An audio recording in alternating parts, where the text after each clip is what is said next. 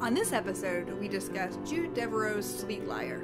There's no non-consensual sex in this book, but there is a lot of violence against women and also other people, although it's not perpetrated by the hero.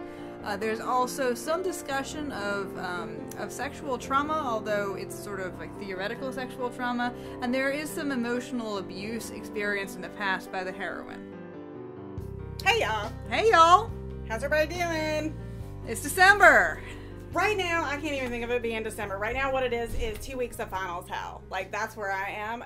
This is the point. Everybody's like, oh, you work with college students. Like, oh, no, they're adults. No. Everybody loses their goddamn mind.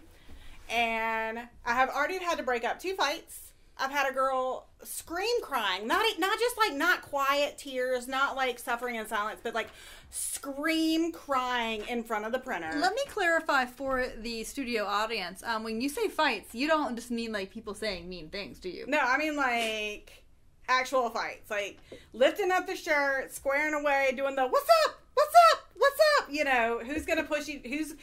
The pushing has commenced. Who's going to throw the punch? And you can tell, like, when I just don't even care, because I used to love a fight. Yeah. One of the best fights that ever happened fight. I was in high school, and there were 2 girls with the same last name. They weren't related, fighting over a guy. Ooh. And the little one, I always pick the little one in a fight. I always pick the little one because they're mean. Oh, my God. So the little one threw the bigger one into the glass trophy case. So, like, I have a high bar for fights. Yeah, right. Yeah, but this one I'm just like, oh my God, y'all go outside and I'm calling campus police. I have no time for this. Take this outside. I just assigned that, right? Yeah, like, so I'm just, yeah. We've had some recent poop incidents at the public library, but I was not there for any of them, so if I'm not there, it doesn't really count. I mean, I would deal with, well, I don't have to deal with the poop incident, so.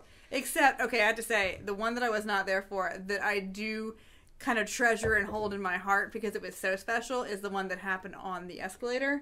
Oh, that is nice. Oh, but you know what? Bless that guy's heart. Like, I bet it was an old man that just, like, things were happening. I wasn't there. I don't know. But, I feel like it's in Bridesmaids but where it was she's not, like, this is happening. It was not solid. And so, you know, the action of the escalator. Oh, no. That's amazing. Yeah. Yeah, so yeah. I feel like after next Friday, for me, I'll be all holly jolly, ready for the holidays. I mean, I'm decorated, but that's just for my own sanity. Like... And when she said she's decorated, Lord, y'all, Gordy decorates. Well, a lot of it was my mom, so it's like a little homage to my mom. So she was a big decorator too. We actually just put the Christmas ornaments back in the garage like last month. We're going to get we're going to go get the live tree tomorrow. So tree number 3. Oh my God! Yeah. I respect it so hard because, like, yeah, I do not have the emotional like bandwidth to do any of it. And Courtney, like, she decorates for like St. Patrick's Day. I do love a holiday, so. But yeah, but it's in a fun way. It's not in a way that like annoys me. It's in a super fun way. Yay! That's just for any of y'all who are like, I think I'd like to go to library school because librarians get to sit together around in a quiet space and read all the time. Oh my God, like I have, and you'll see when like we talk about what are we reading. Like I haven't had to, like basically my job has been like holding one person by their collar and another person like by their chest, like to keep them from punching each other in the face. That's what I've been doing. Huh. So that's where I am. I'm sorry that it's okay. It's just the dumpster fire that is the end of the semester. Would you like me to go there and poop on the stairs just to? Yeah, please. Yeah, well, I mean, I don't know. Nobody would clean it up. So no, it would be. Trust me. You say, oh, it wouldn't be you. It would totally be me having to clean up the poop. So after that, I do love a good poop joke. Courtney doesn't like it as much as I do. You do love a poop joke. Like that's kind of your wheelhouse is a poop joke. Did y'all know that if you tell Alexa to fart, she'll do a new one every time? I'm so glad that you discovered that. Sarah's always telling me about like fart books, and I'm just like, that's nice. So. Well, there's a great like science one. Like, does it fart? Yes, you've told me about it several times. Oh, well, you know, but you know what? You love what you love, so there's things that I love that people are like, what are you talking about? So, you love holidays. I love making Alexa fart. Yeah. Well, anyway, I mean, like, okay, you can't really remember if she's doing the same one all the time. I really like that this, like, your Alexa farting is going to be the segue into people actually paying money to listen to us. Yes. If you want more of this amazing content, Oh my God. if you're like, geez, I really want to support these people in their endeavors, how can I buy Sarah another Alexa device so she can fart noise in stereo? Please don't tell my 5-year-old that she'll do that. Then you should join our Patreon. Several of you have already taken the jump. And so we've got some shout outs today for our wonderful and lovely Patreon members. Neil, who has given a $5.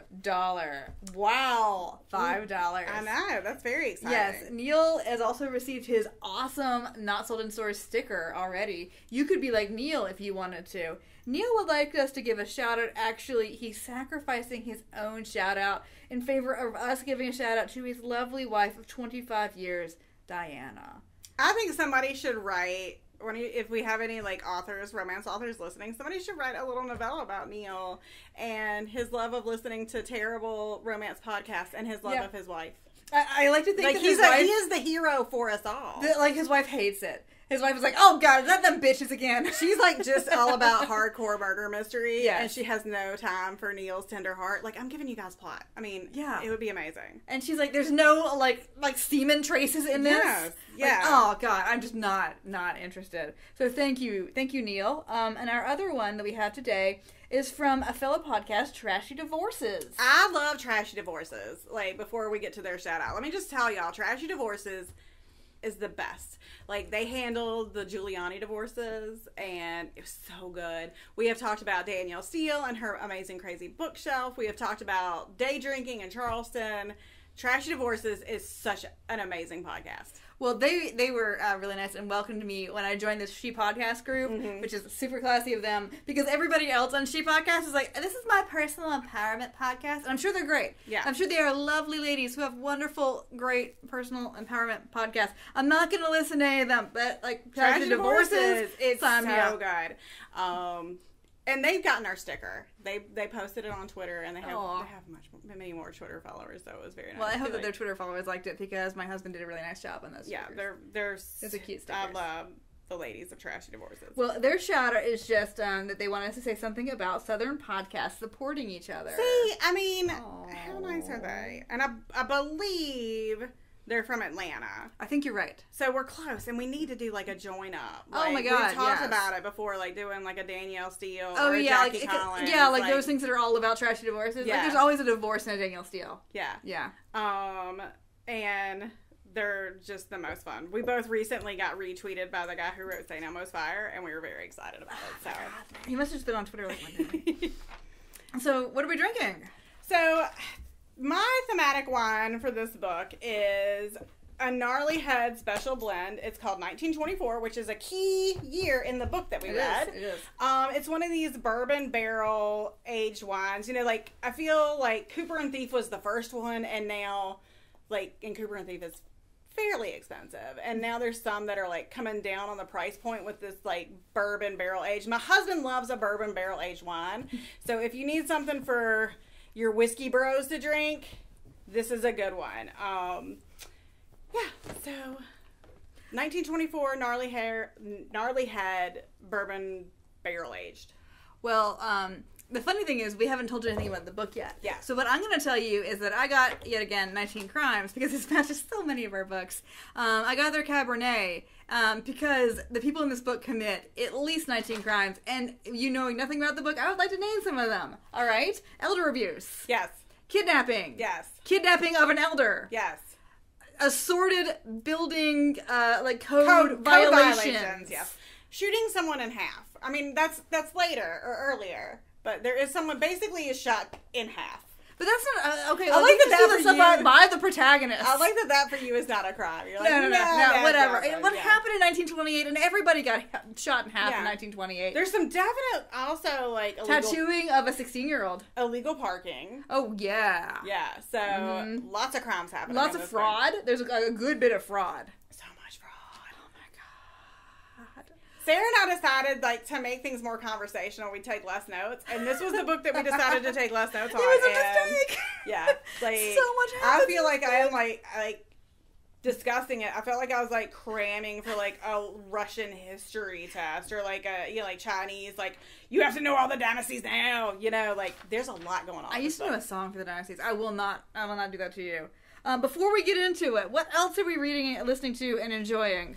So again, right now, Courtney has no time to read anything, but she is listening to. I'm going to call him my podcast boyfriend. He'll be your podcast boyfriend too.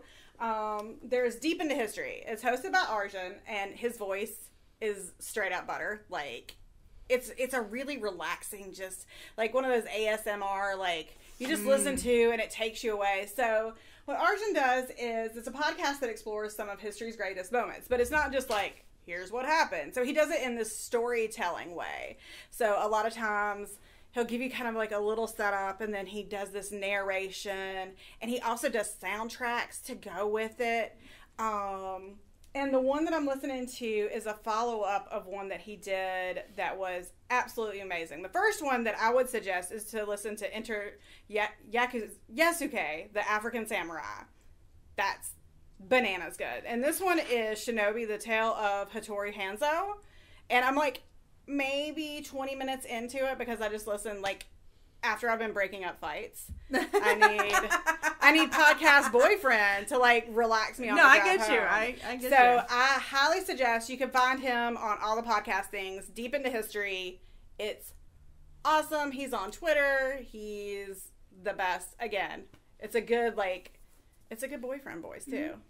So that sounds good. I'm sure he's really excited to know that he is my like unwitting like podcast boyfriend. Well, I mean, he'd rather have you than like fart lady McGee over here. So that's what I am listening to, and you should listen to it as well. Well, I actually have a couple that I've been thinking of. I only had one, but then as you were talking, I was thinking I should have mentioned this on What We Are Drinking, because I'm not drinking it now, but I did drink it recently. We are not paid to sponsor these people. I just really liked them. Oh, yeah. Yeah, there's a distillery in town that's called Crouch Distillery, and you were talking about bourbon barrels. Yeah, so they distill a bunch of different whiskeys, obviously, and it's all South Carolina stuff. Like even their barrels now are South Carolina made barrels. Can I make them my whiskey boyfriend? It depends. You can go and talk to them and see if they will provide whiskey for sexual favors. Well, here again, just fair notice. I have lots of boyfriends, so but they don't all know it. It's nothing untoward. But their whiskey was really good, and I really like how local it was. And the guy we talked to was super nice, and I learned a lot on the tour. So you too should go to Crouch Distilling, and you know where you can get Crouch whiskey? Where? Morganelli's. Morganelli's. No longer accepting personal checks. No. They've been burned. They've been burned too many times. You know who you are, and you know what you did. I mean, Morganelli's. The holidays are coming, and again, Aunt Edna didn't die before Thanksgiving last year. She's not going anywhere before Christmas. No, and you know what they do? They gift wrap. I mean, what else could you need? Morganelli's. Also, I've been finally getting around to reading The Wicked and the Divine, which is a graphic novel. It's got a sexy lady Lucifer in it. It's super good. Like if you liked Sandman, this is gonna activate the same things you loved about Sandman. Can we just call it an SLL? Sexy Lady Lucifer? Well, that would be fine. Okay. I was down for that. I was going down for that. I like that one. Yeah, so I highly recommend it. I just read the first volume. I got the second volume sitting on my desk. I recommended it to a coworker, and she also now has the second volume sitting on her desk because it's that fucking good.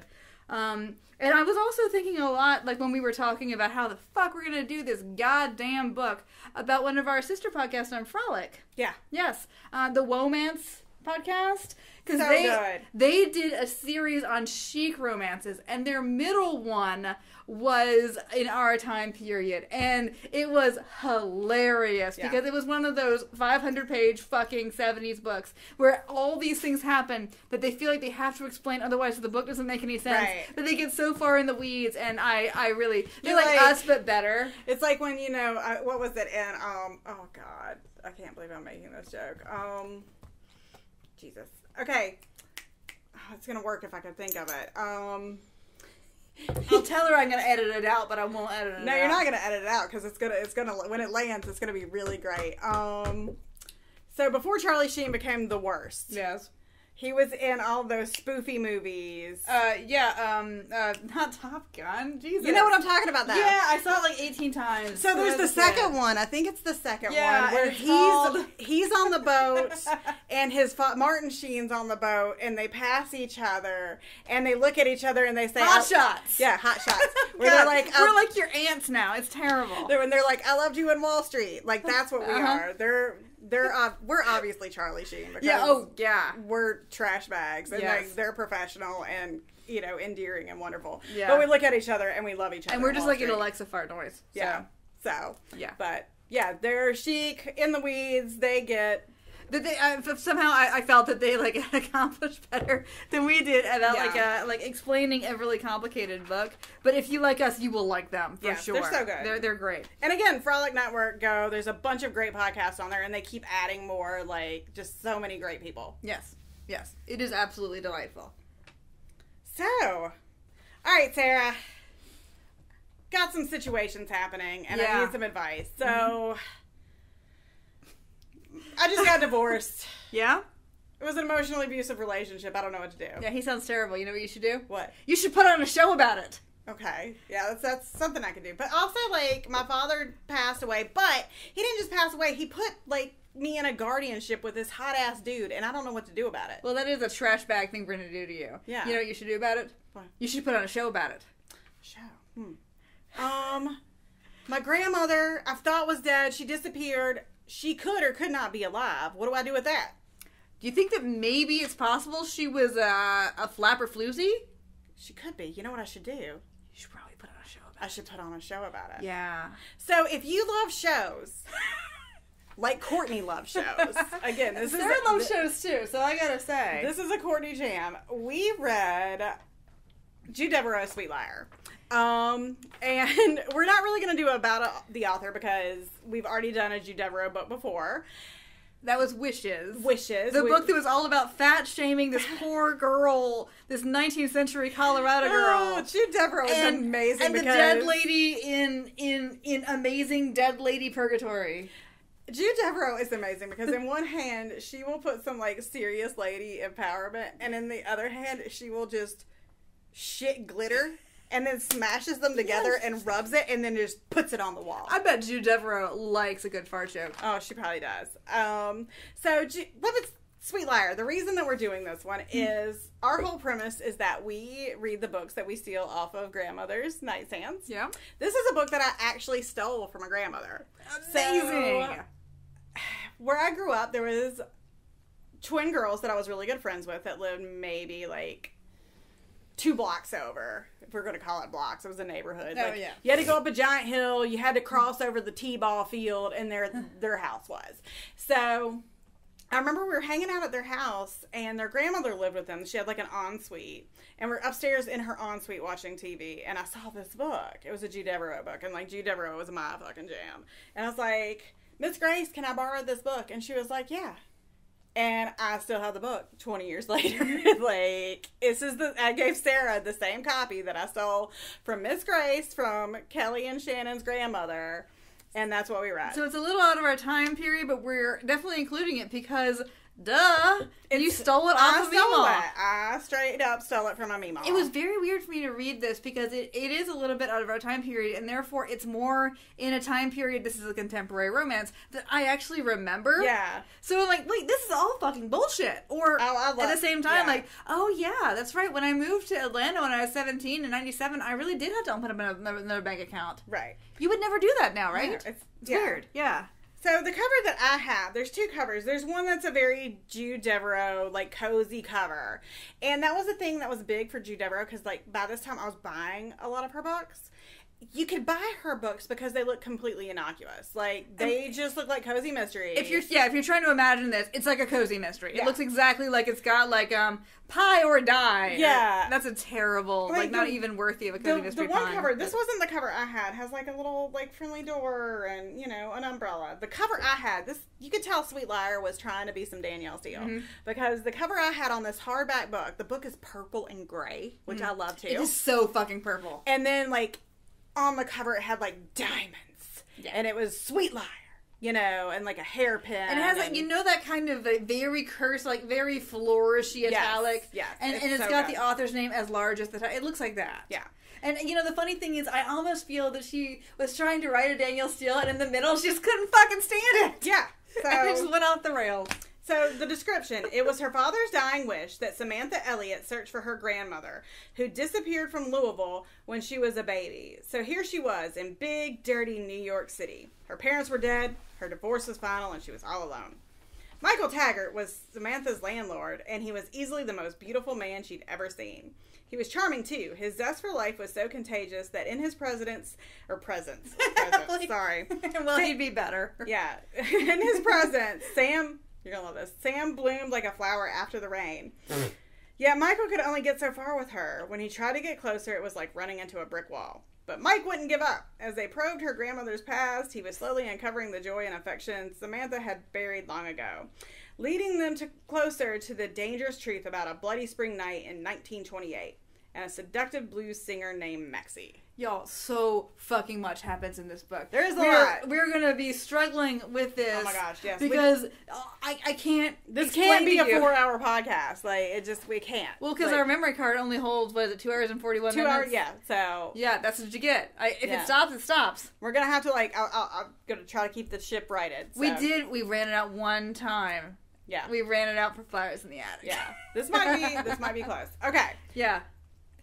So, the bestsellers at the time. You have the bestsellers. Yeah, okay, so Stephen King's Dolores Claiborne, which I actually bought new. So this is when I'm actually starting to buy books. Yeah, that's what I'm saying. Yeah, and then, which was, by the way, a fantastic book that I did not understand as a fantastic book as a young person. Right. Because that's Stephen King trying to learn how to write grown-up women. And, I thought it was, kind of weird and boring. This was, his Year of Woman, because, also Gerald's Game was the other one. Oh, and I did absolutely get that from the library, and somebody at church tried to tell my mother what it was about, and I lied. It was too claustrophobic for me. It's like that reverse claustrophobia thing. Yeah. I don't know. It just, okay. Yeah. But, it was also about dirty stuff, though. Yeah. So much dirty that was an issue. Pelican Brief by John Grisham. Oh. Also on all your Mima's bookshelves for at least 20 years after this. Jules by Danielle Steele, because there's always going to be a Danielle Steele book. Ever. And Scarlet. Oh, God, Scarlet. I will confess now, say what you will, I was crazy into Gone with the Wind as a kid. I was a young woman who was super bookish growing up. Were you Team Melanie at least? Melanie is the best. I did not understand that until much later. Yeah. I mean, Scarlet's, interesting and, where's the red and stuff. And not to, completely deviate, but what really does kind of, I find upsetting, is that Melanie in the book is awesome. Yeah. Melanie in the movie is she gets a few moments of awesome, but she does. Or remember Scarlet basically catches on fire and she whacks her with the thing. Well, I mean, she's the one who's all right, so we got a dead fucking Yankee. We gotta do about she's it. So good. But yeah, she's great. I mean, but okay. So the thing is, as a kid, I did not understand the issues with the racial politics of this book. Yeah. All I understood was that the characters are amazing. The character of Scarlett Johansson, fuck her. The character of Scarlett O'Hara is this amazing character. Yeah, it's this book is fucking crack. When you're 15, that shit is 15. If you grow up, especially in the South, in a lost cause narrative South, the book is fucking crack to you.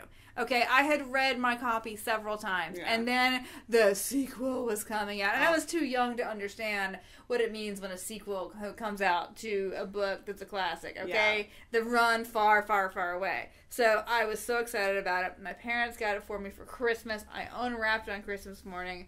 I flipped my fucking shit. I was so excited. And then it turned out there was a printing error where many of the pages were unreadable, and I was because you can't exchange a book on Christmas Day. Yeah. No, I get it. Yeah, and then the weird thing is I remember things about that book that I shouldn't because I only read it the one time. Maybe we'll read that one sometime too. Oh, God. Oh, we should. Oh, my God. There's these striped stockings that she buys. That she quits wearing corsets. There's this whole thing where she hides out in a treehouse with... don't fucking ask. Yes, of course she gets back together with Rhett because it's bullshit and sucks. Yeah. Anyway, that was also a bestseller at this time period, which I think is somewhat illuminating. Mm-hmm. Yeah. All right, you ready? Yes. You buckled up? 1992 is the year we're talking about. I think I'm not sure we've said that. we're meh. But yeah. Okay.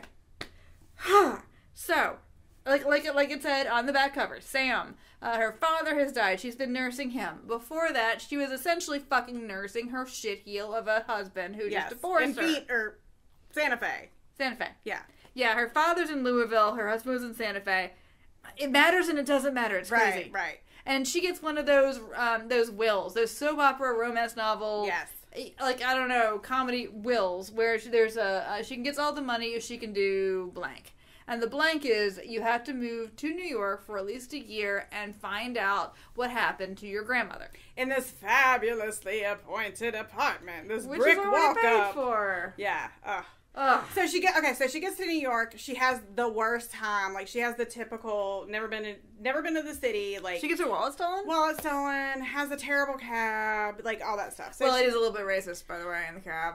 So she pulls up, and like she's walking to, and she's real like just frowsy. Like, she's always got her hair like pulled up. She's always in like, She's waiting for her reveal. yeah, there's like Peter Pan collar, just, Laura Ashley from the neck up. She is just covered, or from the neck down covered.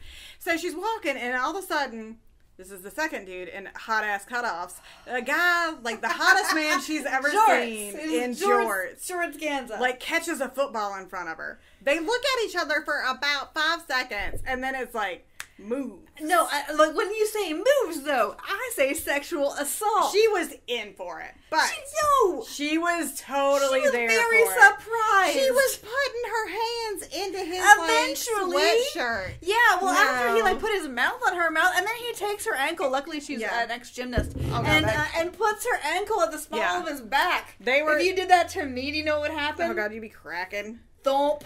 God, your leg would like. Ah. So they make out for like a hot 5 minutes, and then Sam's like, nah, she remembers where she is. Appropriately. So she finds out that the hottest man she's ever seen in the cutoff shorts is her new landlord/guardian. Yeah, she finds out it's like a Britney Spears situation. That's her guardian who decides when she's done with her quest. Yeah, there's a quest. Yeah.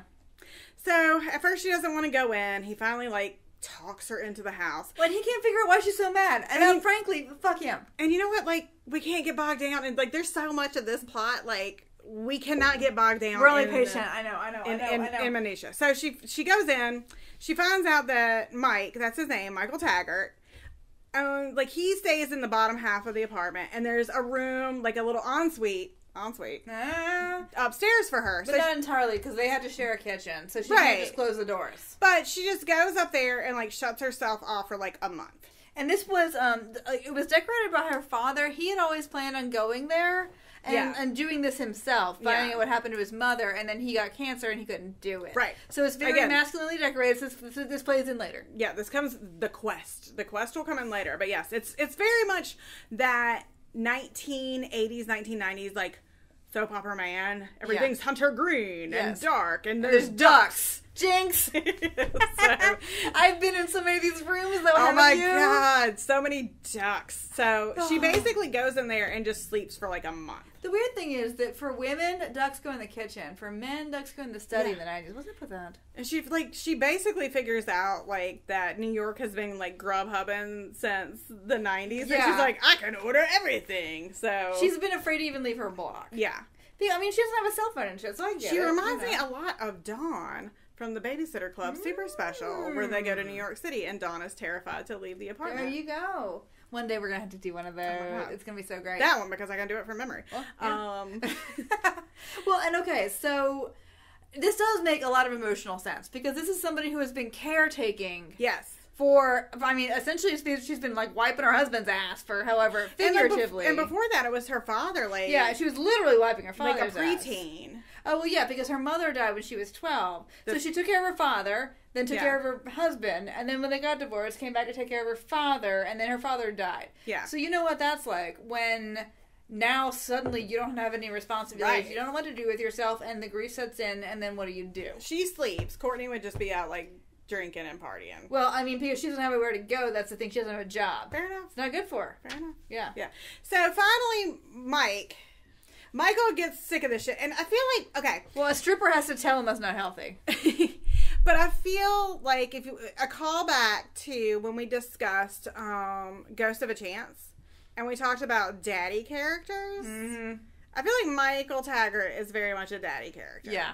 So he finally, like, takes his key that he didn't tell her that he had. He lied about. That's different from not telling her. So he straight up, like, goes into the apartment and he's like, get your ass up. Like, are you trying to kill yourself? And, you know, she's like, how dare you? Unhand me. Reasonably. She's always saying, release me. I was like, who says the word release, though? Well, she has to a lot because he needs to be told it's that. It's a weird verb for it. Release? Like... It's because Wilson Phillips is still a banger. Oh, shit. Yes. So, hold on for one more day. That is right then, isn't it? Well, they had one that was Release Me, wasn't it? Yes, it did. Yeah. Release Don't give me started. Okay. All right. Focus. Okay, so Focus. Michael is like, hey, girl, this is dumb. Like, my plan is that you help me with this project. I've got to find out about this gangster. And we think that your grandmother was tied into it. You help me with this, and I'll release you from this stupid guardianship thing. He's writing a book. Yeah. And he's like, but first of all, we got to get you squared away looks-wise. Yeah. And so this was really funny, and this is what Jude Devereaux does. Again, like I said, glitter in one hand. Wish fulfillment. So he's like, we're going shopping, and she's like, F you. And like basically she puts on a garanimal. No, he doesn't tell her that they're going shopping. He says, we're going to go see the sights. We're going to go to like the Statue of Liberty. And I do like that she's like, fuck you. She puts on a garanimal. Like an old, like a pink sweat suit. With like a kitten on it. Yeah. And like... Because she's like, fuck you. I don't want to be seen with you. Therefore, I'm going to make you embarrassed to be seen with me. So, and he's not embarrassed. He's just like, whatever. But you know what? Dude. He's so handsome that he doesn't ever get embarrassed. Like, he's that guy. Yeah. So... he's like, surprise, I'm taking you to Saks Fifth Avenue where my cousin is a personal shopper. And she's like, what? She's so embarrassed, which is hilariously, she thinks everybody in New York is looking at her. Yeah. Have you ever been to New York City? Oh my God, there's like so many old ladies with those shopping bags, like basically in that outfit. Yeah, but okay, so nobody in New York City looks at anything. They consider it like a port of fucking pride. Yeah, so... you can take a shit right now in the library and nobody in New York City will look at you. They go to Saks. She meets his cousin because, again... The Taggart and the Montgomery families are like all Jude Wright. So there's a bazillion of them. And we're supposed to remember their names, but I didn't, so fuck it. Alright, so they go to Saks, and he's like, he basically rigs it to where she thinks she's getting super insider deals, and she's so dumb. Really elaborate though, because what they have her do is they have her open up a store credit card, and they tell her that she's sort of under the table getting his cousin's store discount, and she, even though she has not lived, she's not from fucking buttfuck nowhere. All right, she lived in Louisville and Santa Fe. What I found really interesting is there's a part where like the personal shopper asked Mike, she's like, because he's like, whatever, spend whatever, and she's like, I remember she's like, are you talking Chloe or are you talking Liz Claiborne? And I was like, man, why are you throwing Liz Claiborne under the bus? She's not throwing her under the bus. She's just saying that there's price points. I know, but you know what I'm saying. So, like, I can do an amazing Liz Claiborne shop fest for you, and that would be different from the one that we would do if I were doing, like, you know, I don't know, it just brought me back to, like, when in middle school everybody had the Liz Claiborne purses, that little triangle, the leather triangle. I forgot about that. So she has a big shopping spree. She got her hair cut. It's the whole thing. It's the she got the cute bob. It's like the one underwear. She got a sassy bob. Well, but she's got curly hair, so she's got kind of like the curl bob. Yeah. Yeah. And she started doing makeup, and the makeup alone is like $590. Yeah. Like, I mean, he basically, for this shopping spree, probably spends $30,000. Probably, at least. Because it's all these suits, these Italian cut, like, yeah, they're off the rack. This is pret-a-porter. Yeah. We are not talking about couture here. It killed me. But there's so much of it, and he's buying her, like, $500 underwear sets.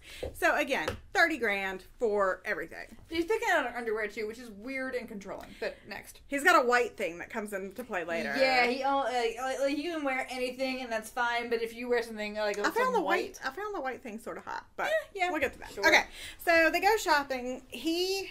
This is the early days of computers, so he has a computer, and, like, she's a computer. It's in a box. He hasn't opened it. And she's like, I love computers. So she opens the computer, and, like... That was, like, her fake job. He pretends to like be Her dumb lady at job. it. Yeah. The thing is though, all these I things didn't that are find it supposed to to be cute are the kind of things that drive me crazy. I didn't find it to be a lady job. I felt like she knows a lot about computers. No, she does. It's just that was like the job that was acceptable for her to do when she was married. I'm not saying that it was like a fake job. I'm saying that that's the job that. I don't know, but I mean, we'll get into this later. But so so Mike is giving her snippets of information, and he's talking about her grandmother, who may or may not have been part of like related to like banging a mob guy. And so, she's thought this woman has been dead her whole life. Yeah, and so she also finds out that at this time she thinks that her grandfather is this nice elderly old man, Cal, who was in the mob, but you know. No, Cal was not. Cal had nothing to do with it. Right, but like, okay, Cal's in Louisville. Yeah, but then she finds out that her grandmother Maxie had been previously related, or like previously in a relationship with this mobster Doc. So she's like, a grandfather, you know, they go to visit him. Mm-hmm. Because Michael's excited because he's writing this book about Doc, and he's like, you're the only way I'm going to get in. He's very reclusive. Yeah. I'll never see him if you don't ask us. And they go to see him. But Michael doesn't tell her very much about this guy. And she's primed because she's thinking she's been told that maybe this is her actual grandfather. Yeah. I feel like Michael was supposed to be... There's an author that my husband fucking loves. Hold on. That is like a crime writer. Like, he writes all about all these, like... Yeah. It'll come to me later. So he writes about, like, the Irish mob. He writes about, you know, like, the Cuban mafia, that kind of stuff. Christopher will, like, hear me talking about it, be like, rah, rah, rah, you know, scream it from another room. Well, you'll hear it if he does. I feel like this is, like, who he's supposed to be. You're not really told that, but you feel like he's, like, I don't think it's ever proven he's ever novelist. successfully written a book before. He's just fucking rich. Yeah. Well, he is rich. So, TJ English. I feel like he's, like, the TJ English of the 90s. So, and I'm gonna say, like, if TJ English wanted to, like, put me under guardianship and we have, like, some kind of crazy sex romp where we, like... It's really hot. I don't know, but I mean, like, he's written a lot of books, and, like, he's got BDE that's, like, I haven't even read the books, and I'm, like, already there for it. Wow. So, like, that must be just coming out of the... I mean, he's got great book names. Like, the woodwork, as it were. Paddywhacked. That's a dope baller, like, right. Boston mob. Fair. So there's another, Paddywhacked by TJ English. Read it. So anyway, they meet Doc, and it's like this very strange scene where she's not concerned enough, but it's clear that this guy is kind of on the skids. Like, there's where they've sold off paintings, like that kind of thing. It's like this enormous and he's like state. he's like I'm an old man. I did what I had to do. Yeah, and he's in a wheelchair, so he seems harmless, and, you know, like... And Michael did not fucking brief her. No, like, hey, man, he's a murderer, so... Sorry, we have some dog issues here. It's fine. It's fine. Everything is fine. Everything is fine. So, they meet the guy, and then she... like, it's like ready to move in with him. Right. And then they move out. They go home. Because she's ready to, like, pack it in and take care of another useless dying man. That's a good point. I hadn't even thought about that. Yeah, she's ready because that's what she knows how to do. Right. So they go back home, and they kind of, like, start on with, like, the things that they do in life. And she actually goes on a date with one of his cousins, Rain Montgomery. And Michael, like, she stalks them. So, like, because he sees that they're followed. So Rain is everything that Michael... They're opposite. So the Montgomerys are the super bougie, like, Kitty Bunkport members of the family. The Taggarts are, like, the down and out, rough and ready Coloradoans. And so Rain actually asks her on a date and is, like, polite. Yeah, and, imagine like, that. Didn't just, like, assault her in the street. Buys her a balloon and ice cream and shit. So... Don't buy me a balloon. Yeah, don't buy me a balloon, but it's the 90s. Yeah, whatever. They hadn't invented... what? I don't know. We didn't know how terrible... Well, I mean, we knew, but... Anyway, so Michael tails her. He gets assaulted, gets, like, closed head trauma, and, like, just skulks off. Yeah. And then she like, busts him and thinks that he was following her, of course, because she was on a date. She's a little bitch about it. So she gets home and, like, he's got a concussion, and so, like, layers are and coming. Stitches. Yeah, he's so rich that just doctors come to the house. No, well, that's his cousin also. So many fucking cousins. So she, like, is starting to, like, peel the onion layers a little bit. Like, oh... you're okay. But, like, they end up, like, snuggling. There's a hard snuggle happening. Yeah, there's a hard snuggle. So, in this case, in other words, there's some danger that you're starting to feel. But the thing is, like, she wakes up in the middle of the night, somebody in her room who starts choking her. This is, like, we don't know how much later. He had healed. Yeah. It's weird because the time in this is weirdly stretchy and stuff. But yeah, somebody is on top of her, strangling her and screaming, "Where's Half Hand's money?" And so, like, she has the presence of mind to, like, idea. Beat against the wall to get his attention, like Michael's attention. And he busts through the door. And Michael, literally. Like, and so the guy, like, scales out the window. Her throat and neck are so injured that she can't really talk. For days. Which is good for him, I guess, because... But there's an interesting thing that happens, like, he has a cookout with friends over, and, like, she's just not used to people. Mm-hmm. Like, so, like, the cookout with even, like, just normal people, she's like... And it's also a test she's for trying her. to, like, feed people, and, like, she's trying to be the hostess, and he's like, just sit down, have a good time. And a lot of his friends are, I'm not sure if it's because of his research or just because his friends tend to be women who work as strippers. Yeah. And it was kind of a test for her, like, are you going to be a cunt or not? Yeah. And, of course, she wasn't. Because well, like, at first, I think it took her a little aback, like, people's jobs and stuff, but then, like, it totally... It's a weird book, and we'll get into this later, like, that there's a lot of, like, white lady progressiveness happening. Yes. Yes, so, exactly. Yes. But I'm informed I can't say woke anymore, so I guess this is the new woke, is this? Well, I think it's like the Karen woke? I think the thing is like, woke is generally now it's considered, like, performative, like, just to be a thing. Well, I mean, you be Sarah, and you use the word you want to use, but, like... Well, I think that what we should do, we talked about this, is we should retake the word social justice warrior. Yes, so... Because why did we ever let them steal that from us? Or even make that as a pejorative? Yeah. Everybody should want to be a social justice warrior. Exactly. If you're not a social justice warrior, what are you doing with your time? Yeah. Alright, focus. Anyway, focus. We're never going to get... Riding the ship. Okay. Oh, the shipper boat. Oh, God. I'm riding the ship. Courtney's playing with fire here.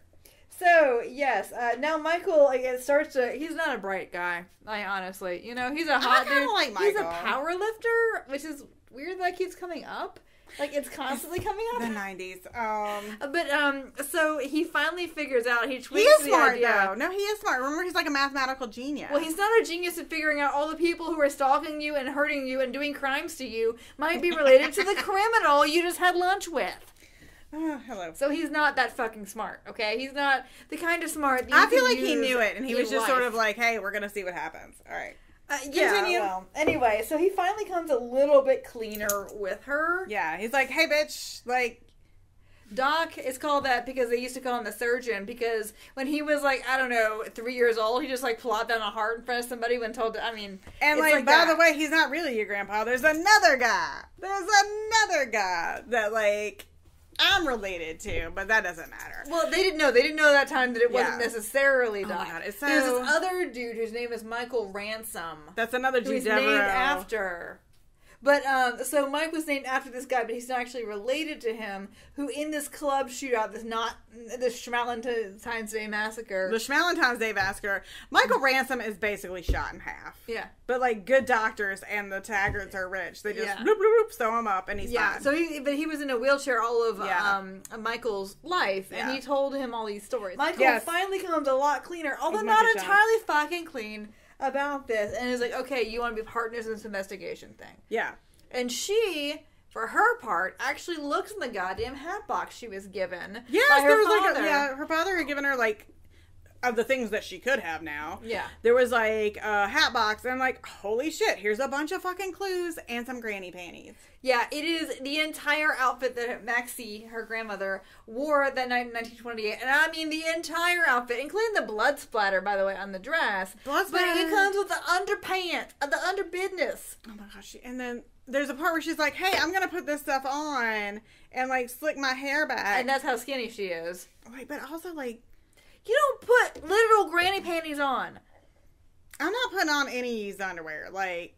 From the 1920s, I don't care. No, it's not happening. We don't swap underpants. My mama taught me better than that. You never swap underpants. No, you just don't. She puts it on, and it's at this moment that it reveals that all of a sudden she sings, like... Barf. she sings like someone who has been systematically, you know... She's the new Bessie Smith. Oh, God, it's upsetting. So she comes out and sings like an old Bessie Smith song, and Michael's like shaken because she doesn't look like herself. Well, and that actually does make sense for her personality, that she takes any opportunity to dress up as an opportunity to not be herself. Yeah. So she's like being Maxie. So she's singing like the song of like disenfranchised people. And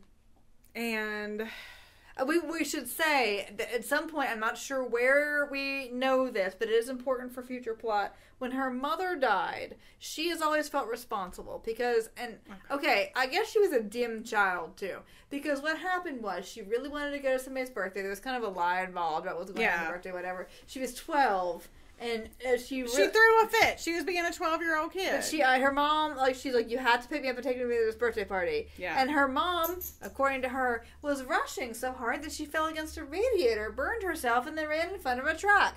Now, did this twig anybody else? Is like, that doesn't seem entirely like a thing that would ever happen. Thing. Yeah. So, but she's always felt like it was her fault. Yeah. So she's got a lot of like guilt, and she's got a lot of self-loathing, and she's just got a lot going on, which we'll get into. Yeah, so then they start to really investigate this kind of 1928 thing. And what you have to remember throughout all this, which was a constant surprise to me, is that I remember 1992 really well, and so do you. Yeah. But if you were an adult in 1992, there were tons of people from 1928 still around. My house was built in 1928, and it feels like a fucking Crip Shack sometimes. Yeah. It is crazy to think about, like... This is a generation, it's a time machine generation thing. Yeah. We're a whole generation back, and therefore there'd be tons of people who actually remember this, meaning this is still dangerous. Yeah. So, I mean, like, now if we were to investigate 19 crimes from 1928... we would not be worried at all that somebody would really try to, like, do something and, like, kill us for it. Because all these people are dead. Yeah, I mean, it's like, it does crack me up. It was, like, 60-plus years, and I was like, hey. But, anyway, so, yes.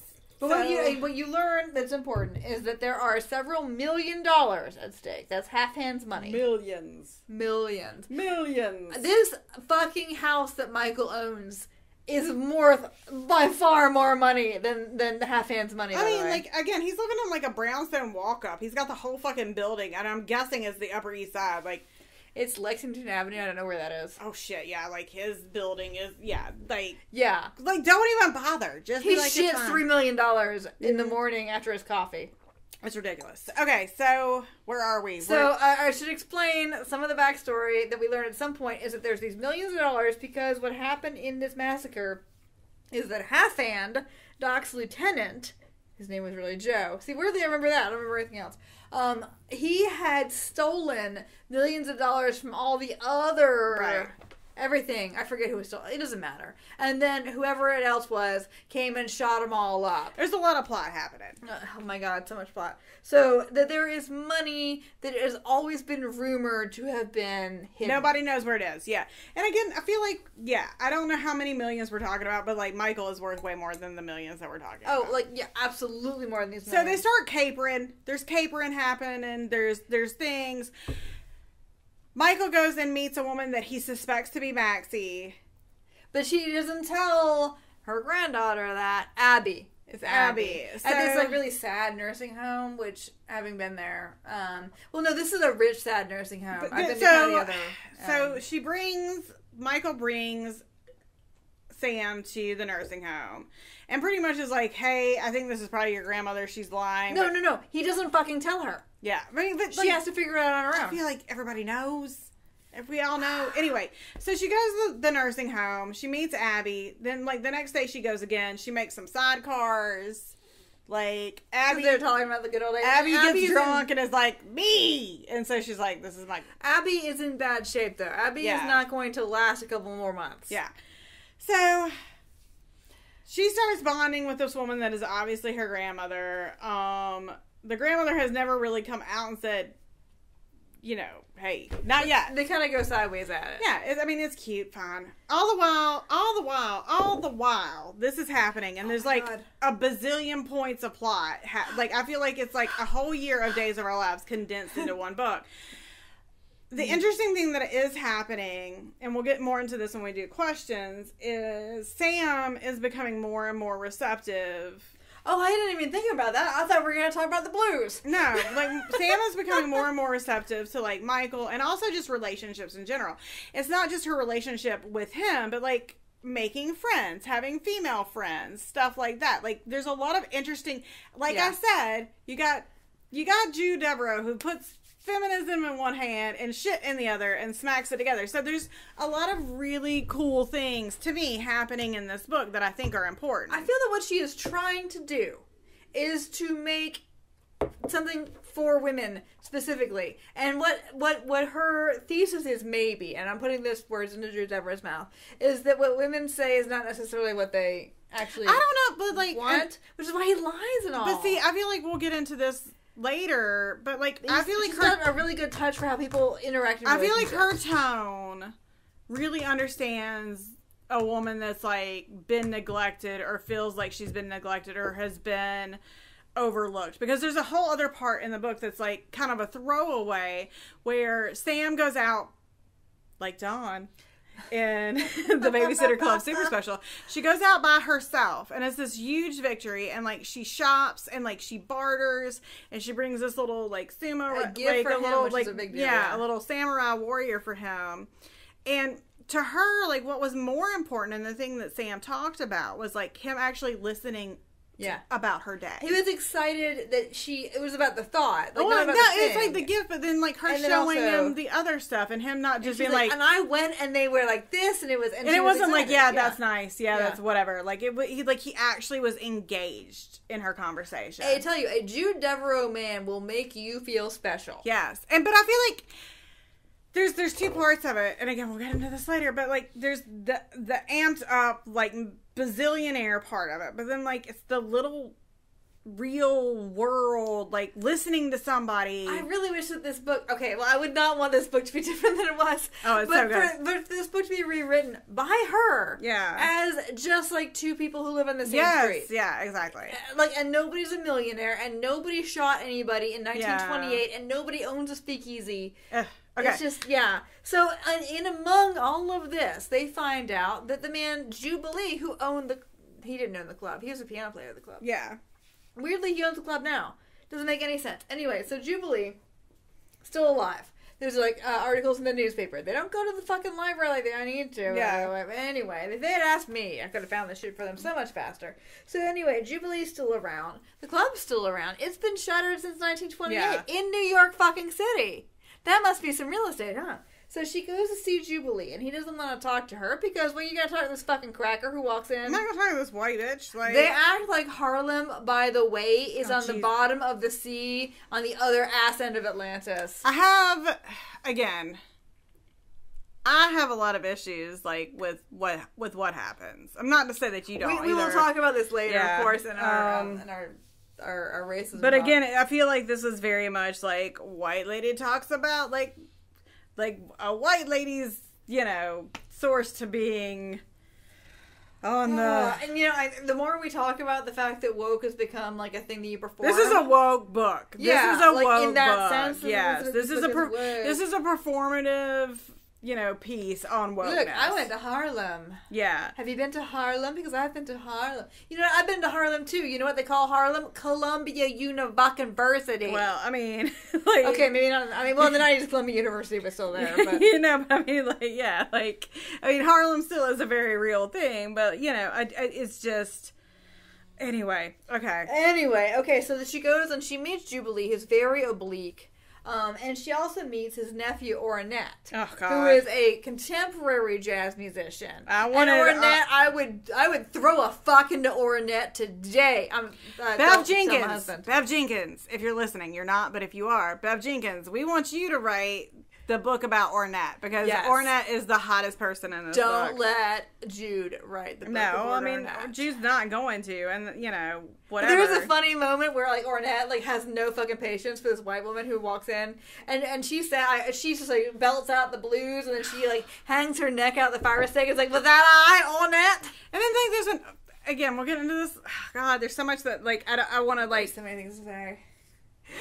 She calls Ornette racist, because Ornette is correct supposition is that white people can't sing the blues, And her very white answer to this is that anyone who's been sad in life can sing the blues. That's why we fucking invented country music, bitch. Exactly. And it's like, you know, like, it's this idea that, like, being sad and being oppressed are the same thing. Mm-hmm. And that's what I found really bothersome about it, was like, again, like we said, this is the woke book of like, oh, we should be appreciative that these characters, like, that and we'll get into this when we do our racings, like, we have characters of different color, but the same thing, like, that should just be enough. And, like, oh, we could all come together because we can talk about the blues. Like, fuck no, we can't. Like, you're talking about completely different things. Like, yeah, I've been sad, you've been sad, but you know what I haven't been? I haven't been oppressed generation after generation after generation. I'm not having to fight against a system that is against me. And we can both sing blues songs if we want to, but we should kind of defer to Ornette. Jesus, and like, she's not, and like, there's another part where, like, Jubilee, who is a man that has lived through the Jim Crow era. He's in his 90s. Like, is like, oh, Ornette met his match. And I was like, Ornette ain't yet met his match. Although I was like, are you serious? Ornette like, met his match. You've given him this little bit of, like, this, like, Uncle Tom-ness. Ugh. Which I'm sure was just like, oh, y'all are really rich. Can we, Yeah. Yeah, or I like to think that the Jubilee was getting all the money that Jubilee could fucking get. So.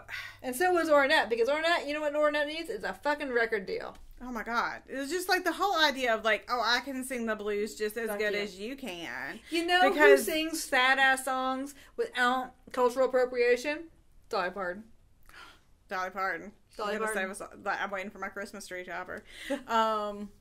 Anyway, and we have our own goddamn sad-ass songs. We'll get more into it, but it's just, I felt like it's like, here's this white bitch coming to Harlem in her $1,000 suit. Let's not forget her $1,000 suit and the car, a hired car. Yes, they have a hired car and a bodyguard. Yeah, of course they do. And she is telling this man who has lived poverty. Oh, you're racist.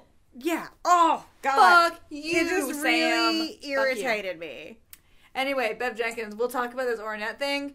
You don't have to give me a kickback. I would just appreciate you let me know when it's coming to TV. Mm-hmm. You know, Bev Jenkins just got a TV deal. I know she did. I'm so excited. It's going to be great. It's going to be so great. I mean, I'm not excited for her in the sense that, like, she should have always had one. I'm excited that she's had this. Like, a couple, but this is going to be amazing. She had, like, a movie recently. Well, this is a historical, though. Yeah. So, like, this could be, like, the big budget African-American historical that we've always wanted. Oh, I'm this better be good, y'all. Don't fuck it up. It's going to be great. So anyway, that's a Focus. Get back on the train. Jesus. The train does not know where the train is going. Okay, so then they meet Jubilee and Ornette, and then they go see this, like, ratty dude in a bar, and she puts on this weird, like, hey, baby, like, costume and that. It's weird. I don't know. They finally fuck. And it's hot. We'll get on that later. They finally fuck. I mean, they don't fuck until, like, page 300, so I do appreciate that. Yeah, I know. I feel like... I'm trying to keep her from slapping the couch. I'm going to slap the couch. Like she wanted to slap Michael's ass. Yeah. I do appreciate that they didn't do it, like, right away. That was nice. But... No. And she was not healed by his dick, also, which I liked also. So, okay, they fuck, and then Michael makes mention to his family that he's in love, and it's on. 5,000 people descend in Central Park. It's the only venue that could have held them. It's like it was like the Simon and Garfunkel concert. Like, it was that many fucking people. Well, they call it a barbecue, but you know no damn barbecue with that. If you're over 35, that's a solid fucking joke that I just made. So for the rest of you, that's a lot of people. Yeah. So they show up to the barbecue, wherein a weird twin switch happens. Michael has a surprise twin named Kane, and Kane, like, grabs at Sam, and she's like, release me. That's her catchphrase. And everybody's like, hey, you passed the test. Like, that's fuck you. Fuck the fuck out of you. Two things. One, there's a twin test. Two, Kane's wife, who's now dead, didn't pass the twin test. So nobody's sad. Everybody's like, well, there's a part where Michael's like, well, we figured that she died because she didn't pass the twin test and she wasn't his true love. I was like, so... We sacrificed her to the twin gods. I was like, so Kane's life has inherently more value than this amazing French woman who just got grabbed at an airport and was like, hey, it's my boy. Fuck that. So, you know what? I bet it's maybe like in this book that instead of being dead, like Maxine, she's like, fuck this shit. Fuck it. I'm out. I'm done out with these people. I'm out. I'm going to go and hang with the cool people somewhere else. I'm going to go to Malta, or I'm going to go to, I don't know, what else is cool? I don't know why I said Malta. I like Malta, though. Yeah, Malta's pretty. So, I banged the couch again, but Kane, the twin brother, has 2 twin boys because... twins fucking make twins. That's what fucking happens. They do sometimes run in the family. My mother was very concerned. All right, here's the thing, though. One of my good friends, Maura, what's up, Mo? Maura Kelly, is a twin. Mm-hmm. She married a twin. But she didn't whelp a twin. She did not whelp a twin. In this book, if a twin puts his dick in anyone... well, then they have twins. A litter. Yeah, like just twins happen. So Sam's all taking care of the twins from Kane's dead wife that didn't pass and the then, twin multiply test. into like 6 kids. It's like fucking gremlins. Like it's just like twins. Every time you put your dick somewhere, a twin appears, and then more twins appear. See, and my mother always.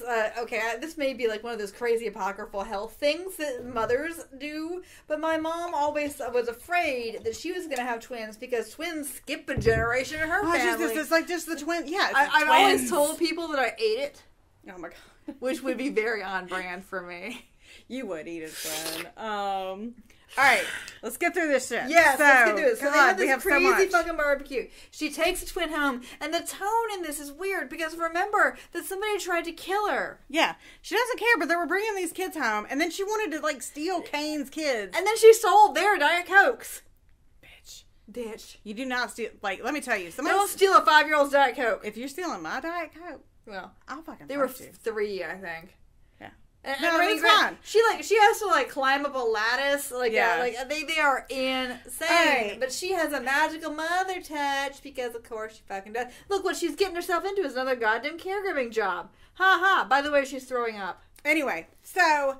All the while this is happening, she's hanging out with Maxie. There's this amazing bookstore scene that I wish we could we'll spend time on it later. It's awesome, but we don't have time to do it in the plot. But, okay, this is an important plot thing. They go to see this lawyer that they can put onto, whatever. So they see this lawyer, and this lawyer turns out to be Half-Hand's grandson. And this man who is in his mid-50s and has a pot belly and a comb-over has a tattoo on a total blackout tattoo up to his wrist on the last 2 fingers of one of his hands. This is the stupidest fucking thing. Like this book he has the nails are painted black, so you know he has to keep touching that shit up. I don't understand why this book is so complicated.